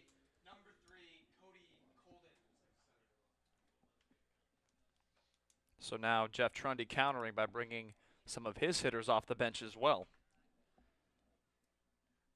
Certainly didn't see this on Tuesday, but he smells a run here as Colden takes strike 1. A breaking ball for Peters, and he's now getting that pitch over. Struck out Brutcher with one of them and starts Colden with another.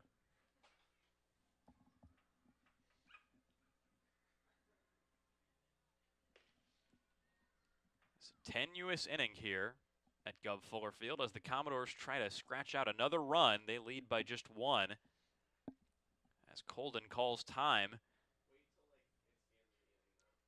And the run scoring potential in this inning resting in his bat right now. with good speed on second and factor. A base hit may score no matter how shallow it is. The 0-1. Check swing. And Colden did not go after it. It's 1-1. Cody Colden does have a hit in 2 games played coming into today. He has struck out twice. Teammates with Kyle Russell at Washington State. Colden 1 for 4 entering this game. And the 1-1 to him is a little bit outside and low, and it's 2-1. So we've seen moves made tonight by both managers, Tom Holliday for Chatham and Jeff Trundy for Falmouth. A lot of hitters brought in to try to get the platoon advantage, but Colden not one of them. He's batting right-handed against the righty Peters. Not a switch hitter, so strictly a move to get some other look in there via another hitter. 2-1, chopped softly, third base side. Going to be a tough play for Herrera, who can't pick it up. Colden probably would have been safe anyway, but Herrera at third, unable to pick the ball. And the base is loaded with 2 down. Infield single, factor to third, Halter to second. Even if he had gloved that ball, he was safe by about a mile. So now big spot here for Mooney. Needs some insurance. Off the bat, you knew it right away. Peters' first delivery to Mooney. Breaking ball and a good one on the outside corner to the right-handed Mooney. It's 0-1, and of all the candidates that Peters would likely pick to face in this situation, you have to figure Mooney would be pretty low on that list. He's been swinging the bat well so far this season. 1 for 3 today with a walk. 0-1. Swing and a miss. Peters coming after Mooney, not with the heat, but with his off-speed offerings, and both times Mooney has sold out for a pitch he didn't get. We got to be careful here. The Commodores have stranded 8 runners on base. It could go to 11. Trying to avoid that. Bases loaded, 2 down, and the 0-2. Fouled back. Mooney had to go up and get that offering, and it stays 0-2. That's how you stay in the count, and that's how you keep your at-bat going. Second baseman for Chatham, Caulfield, playing fairly deep with his feet on the shallow right field grass. Now he comes in a step or 2. Bases loaded, 2 down. Matt Peters trying to get out of this jam. He deals. Popped up on the infield. Caulfield coming in, calling for it, and has it as he stumbles back, but that ends the inning. Bases loaded for the Commodores, and they do not capitalize as we head to the top of the 8th. The Doors lead it 5-4.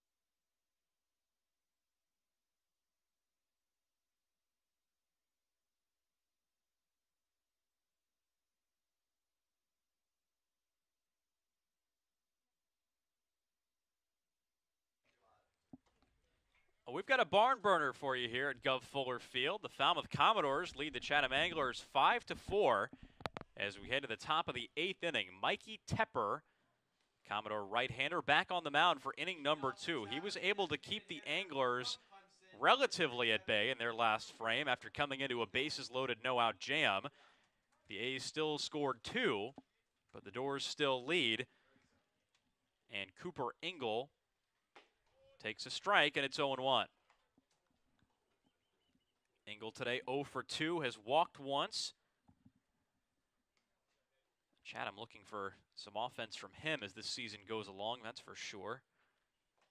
Breaking ball skips in front of the plate, and it's 1-1. Also grounded into that double play that was initiated by Braden Taylor over at third. 1-1 from Tepper. On the ground to second base. Mooney, nice backhand pick, and the throw in time. One away in the top of the 8th. And Caden Grice, the batter. Always have to wait and see this late in games with all the pinch hitters, but Grice, a pretty recognizable guy. He's got some serious height at 6'6". With one away, base is empty. Tepper fires. And it's in for a strike, 0-1. A little something off speed from Tepper at 84 miles an hour.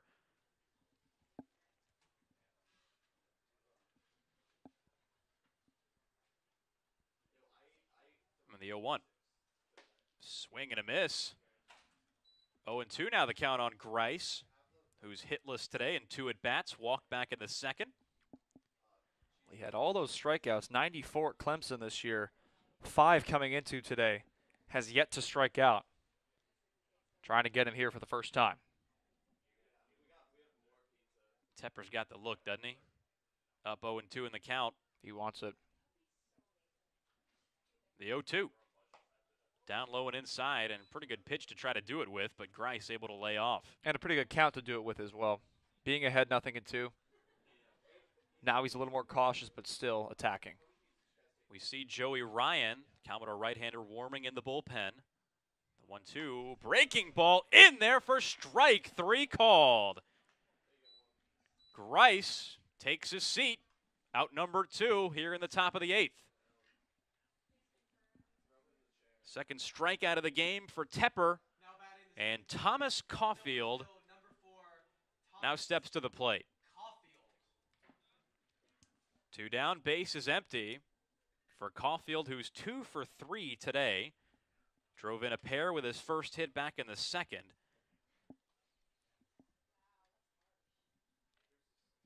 Tepper's first offering. Breaking ball in for a strike. And the count 0-1, but Caulfield, certainly not a guy that you want to dismiss in the number 9 spot, especially not after 2 hits today, but a guy who hit 16 home runs this spring at Millersville. 0-1 is rocketed foul right side, and there's that power on cue that I was just about to mention. Caulfield last summer in a Wood Bat League in the Coastal Plain League hit 11 home runs, which ranked near the top of the league for one of the higher scoring teams in the league in High Point, Thomasville. Now behind in the count 0-2. Tepper's delivery is fouled back. Caulfield did just get a piece of it, but saw plenty of blasts by Caulfield out there at Ashboro that were hit that hard and stayed fair. Yeah. Well, now Tepper's got to be working here, using that curveball with the righty on lefty. It's been working for him recently. He's got a changeup as well, and the 0-2, swinging a foul back. It's 0-2 again, but with a left-handed hitter in Caulfield up, that's when you want to use that change if you're a right-handed pitcher. Well, Cozart, the new catcher, unable to squeeze that one for strike 3, so now Tepper will do it again. 0-2. Swing and a miss. Caulfield down on strikes, and that looked like the changeup from Tepper for out number 3 here in the top of the 8th. The Anglers go down 1-2-3. 2 more Ks in the books for Tepper, and we head to the bottom of the 8th inning. The Doors hanging on by a run. What's your hottest take? Hottest take. Hottest take is that a straw has 2 holes, not 1. What is your favorite place in Falmouth? My favorite place in Falmouth right now, I would say, is Shoreway Acres Inn. A bunch of us, the interns, are staying there, and like we're having such a great time getting to know each other. Can you give me your best British accent? Scott Sterling. Is cereal a soup? No, it's cereal. It's its own thing, right? What soup have you had with milk in it?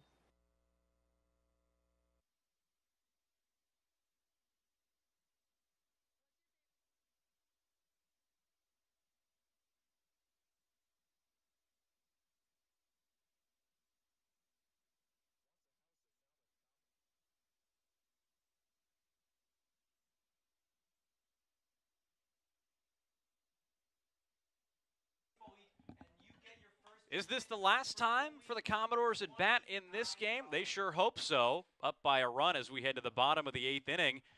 And the Doors leading 5-4 over the Chatham Anglers. It's been quite a game here tonight. The closest game the Doors have had all season. And they've certainly hit well in this one, but they haven't scored since the bottom of the 3rd. Braden Taylor, the third baseman and number 2 hitter, now stands in, hoping to change that here in the bottom of the 8th against right-hander Matt Peters on for inning number 2. Matt Peters from Indiana did a good job getting out of that jam back in the 7th inning, but Braden Taylor having one of the more cumbersome 1,000 batting averages on the season because he's got the 3 walks and the single tonight.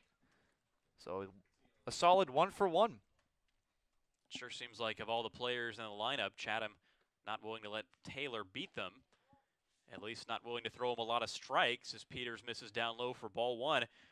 But Taylor's debut, certainly pleasantly surprising, 1-for-1 with 3 walks. He's been on base, and that's exactly what the Commodores needed after that team-wide offensive slump the first 3 games. 1-0. Off the fists, into the hole at second base. Caulfield makes the throw and beats Taylor by a step. 1 away. You couldn't have said it any better. Literally a step. We've seen some good infield defense from the Anglers tonight. A couple good plays over at short by Marcus Brown. Thomas Caulfield, who plays around the infield, able to make that play at second base look fairly routine. And now Maui Ahuna with the bases empty and 1 away. Crouched stance in the left-handed box. On the outside corner for a strike. Ahuna not a fan of that call, but he'll have to fight back already with 2 strikeouts to his credit tonight.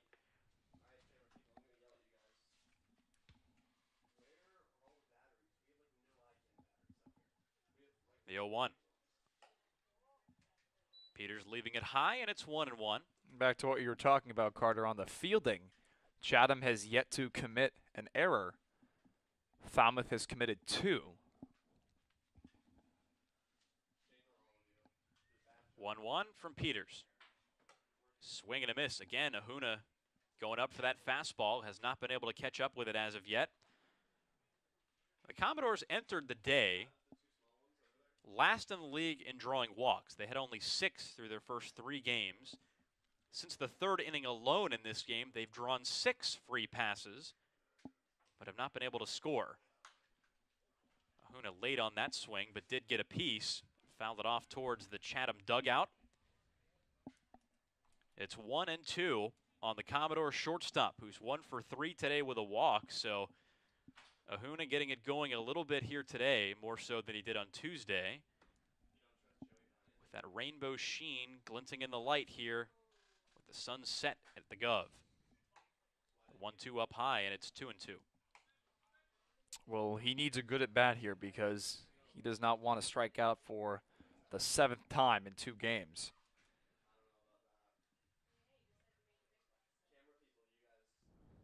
Peters peering in, trying to get through his 2nd scoreless inning. Breaking ball, swing and a miss. Ahuna down on strikes again. 2 away here, bottom of the 8th inning. Commodores still up by a run, and Andrew Pinckney rolls up to the plate to try to mount a 2-out threat.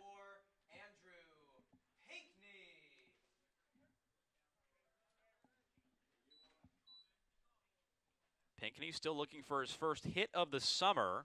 When he reached in the first, not a base hit, reached on a fielder's choice and has struck out in each of his last 3 at-bats since. Breaking ball on the outside corner. Not much Pinckney could do with that pitch, but spit on it, and it's 0-1. Commodores tonight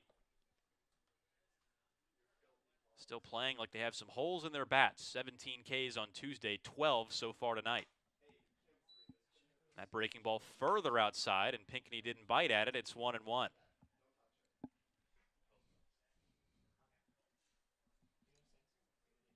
That's fascinating. Still late. And you're up 5-4. Off of some good offense in the first 3 innings. 1-1, swing and a miss. And again, Pinckney going down fishing for that low and away breaking ball. That's pretty much bedeviled him here tonight. Now down to the count 1-2. On deck, Jacob Walsh, who's singled and walked twice tonight, did strike out his last time up against Peters. But first, Pinckney has to get something out of this at bat. Fastball did just miss the outside corner. Peters finally giving Pinckney a heater, but too far away, and it's 2-2. Pinckney just trying to extend the inning.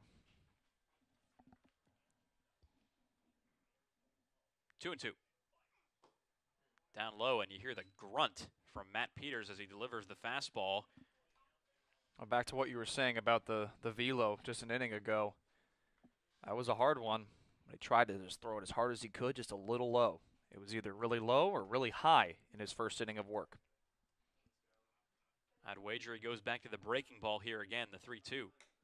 He doesn't, and it's outside for ball 4. Pinckney on base for the second time today, this time via walk of the 2-out variety here in the bottom of the 8th, and Jacob Walsh now comes up.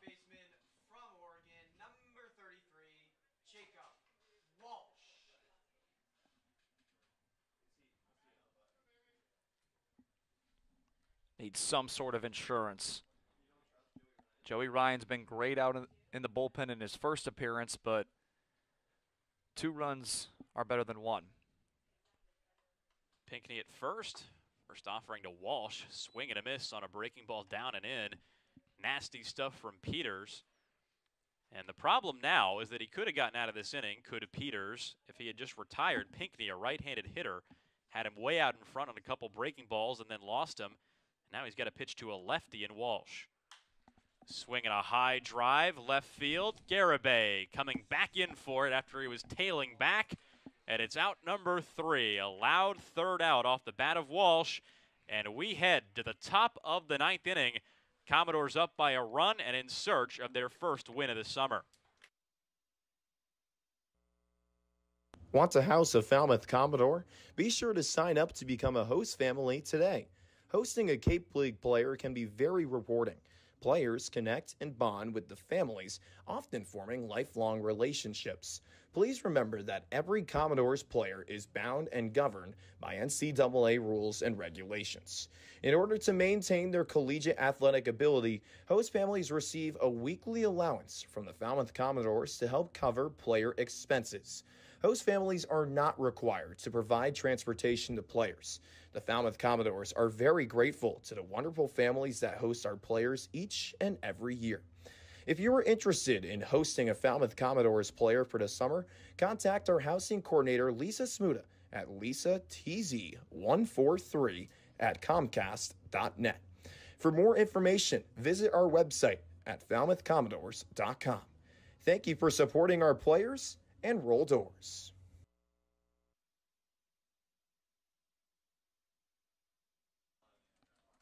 Well, the Chatham Anglers are about to come back up for their last time at bat, no matter what happens in this game. But right now, they're trying to mount a comeback down a run in the top of the 9th inning to the Falmouth Commodores. We see our videographers getting it on in one of the boxes, dancing in hopes of a first Commodore victory of the summer. And you can't blame them if they're excited. Plenty of fans here are trying to see the Doors close out what would be win number 1 after a tough 0-3 start. And to do that, they give the ball to right-hander Joey Ryan on for his second appearance of the summer. and looking for a save. Well, the first save opportunity comes with a first win opportunity when it's less than 3 runs.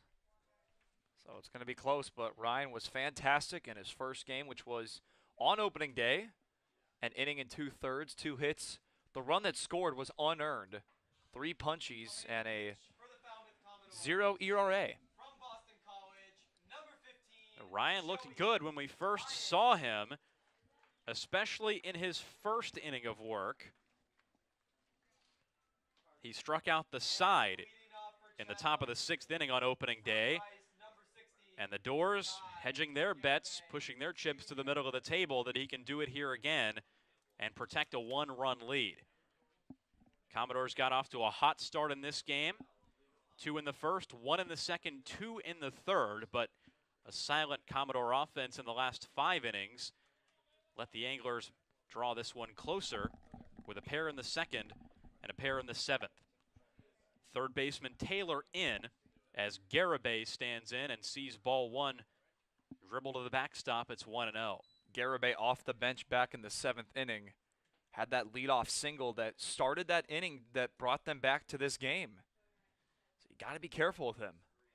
And evidence that every at-bat matters, a consequence of that 7th inning, as Ryan deals the 1-0. Soft line drive down the left field line.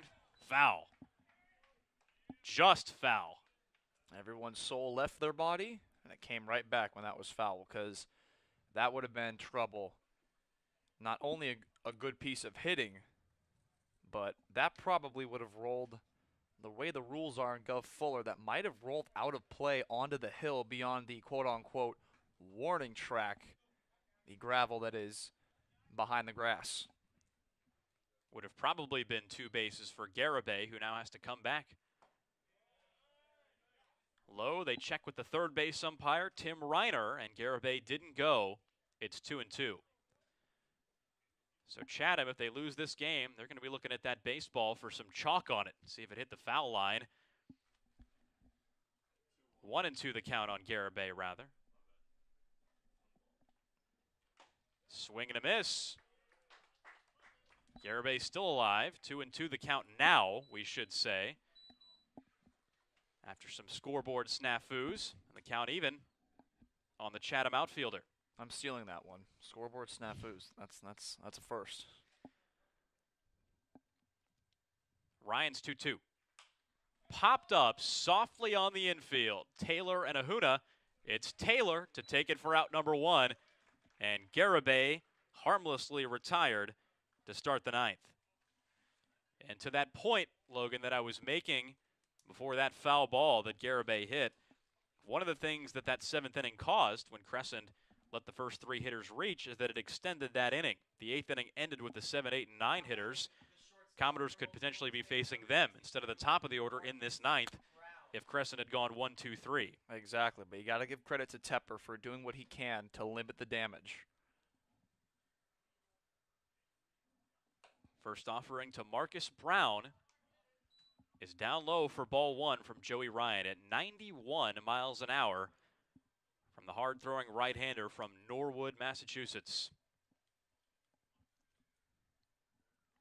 Taylor shading in at third as Ryan pumps in a strike, and it's 1-1. Well, in the 9th inning, you take outs any way you can. Forced Garibay to go the other way again. Taylor was underneath it. 1-1. In for a strike, and it's 1-2. Commodore defense playing Brown to pull on the right side. Both Mooney and Walsh playing fairly deep. You got to be careful going back to the inside again after he did so on 2 straight pitches. Brown today 0 for 3 with a walk. 1-2 fouled right side. Well, you said it. They're playing for him to pull. Had a single back in the 7th, and that single was indeed to right field.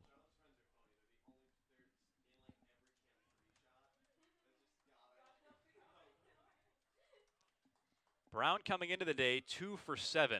So now hitting 200 on the summer. And Ryan's 1-2.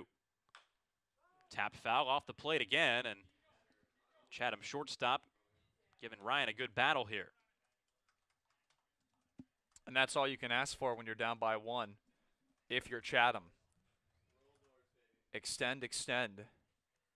Now you need him to extend the barrel of the bat, but Ryan wants that K right here. The 1-2. Swing and a miss. Ryan gets Brown swinging, and there's out number 2 in the top of the 9th. Matthew Hogan now steps in as Chatham's last out to play with. He entered the game as a pinch hitter in the top of the 7th and drew a walk. And the Anglers hoping that he can offer a repeat performance here in the 9th or otherwise get on against Joey Ryan. First pitch low, and it's 1-0. He drew that walk back in the 7th inning, kept that inning rolling. So Joey Ryan trying to just switch it up, make sure it does not end up like the 7th. And the 1-0. In for a strike, and it's 1-1. The Commodores trying to avoid their worst 4-game start since 2011 when they started 0-7. Last time they started 0-4. And now the 1-1. Check swing on the outer half, and Hogan did not go. It's 2-1. It took the Doors until mid-July last summer to win their first home game. Let's see if they can come away with one now. In for a strike, and the Anglers down to their final strike. 2-2, 2 down, bases empty. 5-4, the Commodores lead, and they're a strike away from their first victory of the 2022 summer. The 2-2. Swing and a miss. Joey Ryan comes in and closes the door, and the Commodores escape with a 5-4 win at home. They take down the Chatham Anglers, and victory is oh so sweet. It's win number 1 for 2022. We said it before the game. We felt it. They did a good job. Give credit to the bullpen. Yeah, you gave up 2 runs, but Tepper, Ryan, Levi Wells did a great job. He will be in line with the victory. But fantastic win for the Commodores. Commodores, 5-4 victory over the Anglers. They scored early. They scored often in those early innings, and that was enough through the remainder of the game to squeak out a 1-run victory over their Eastern Division foes. The Commodores will be back tomorrow. They head on the road to play the Hyannis Harbor Hawks. So we'll be back at 6 p.m. for more broadcasts for the Commodores. So tune in then to hear what Falmouth does then. And they'll take their 1-3 record out there to play Hyannis. But for now, Commodores finish off a win here at home. And that'll be it for us tonight. Carter Bainbridge, along with Logan Soforenko and Trey Redfield, our field reporter, closing things out here at the Guv with the Commodores victors for the first time this summer.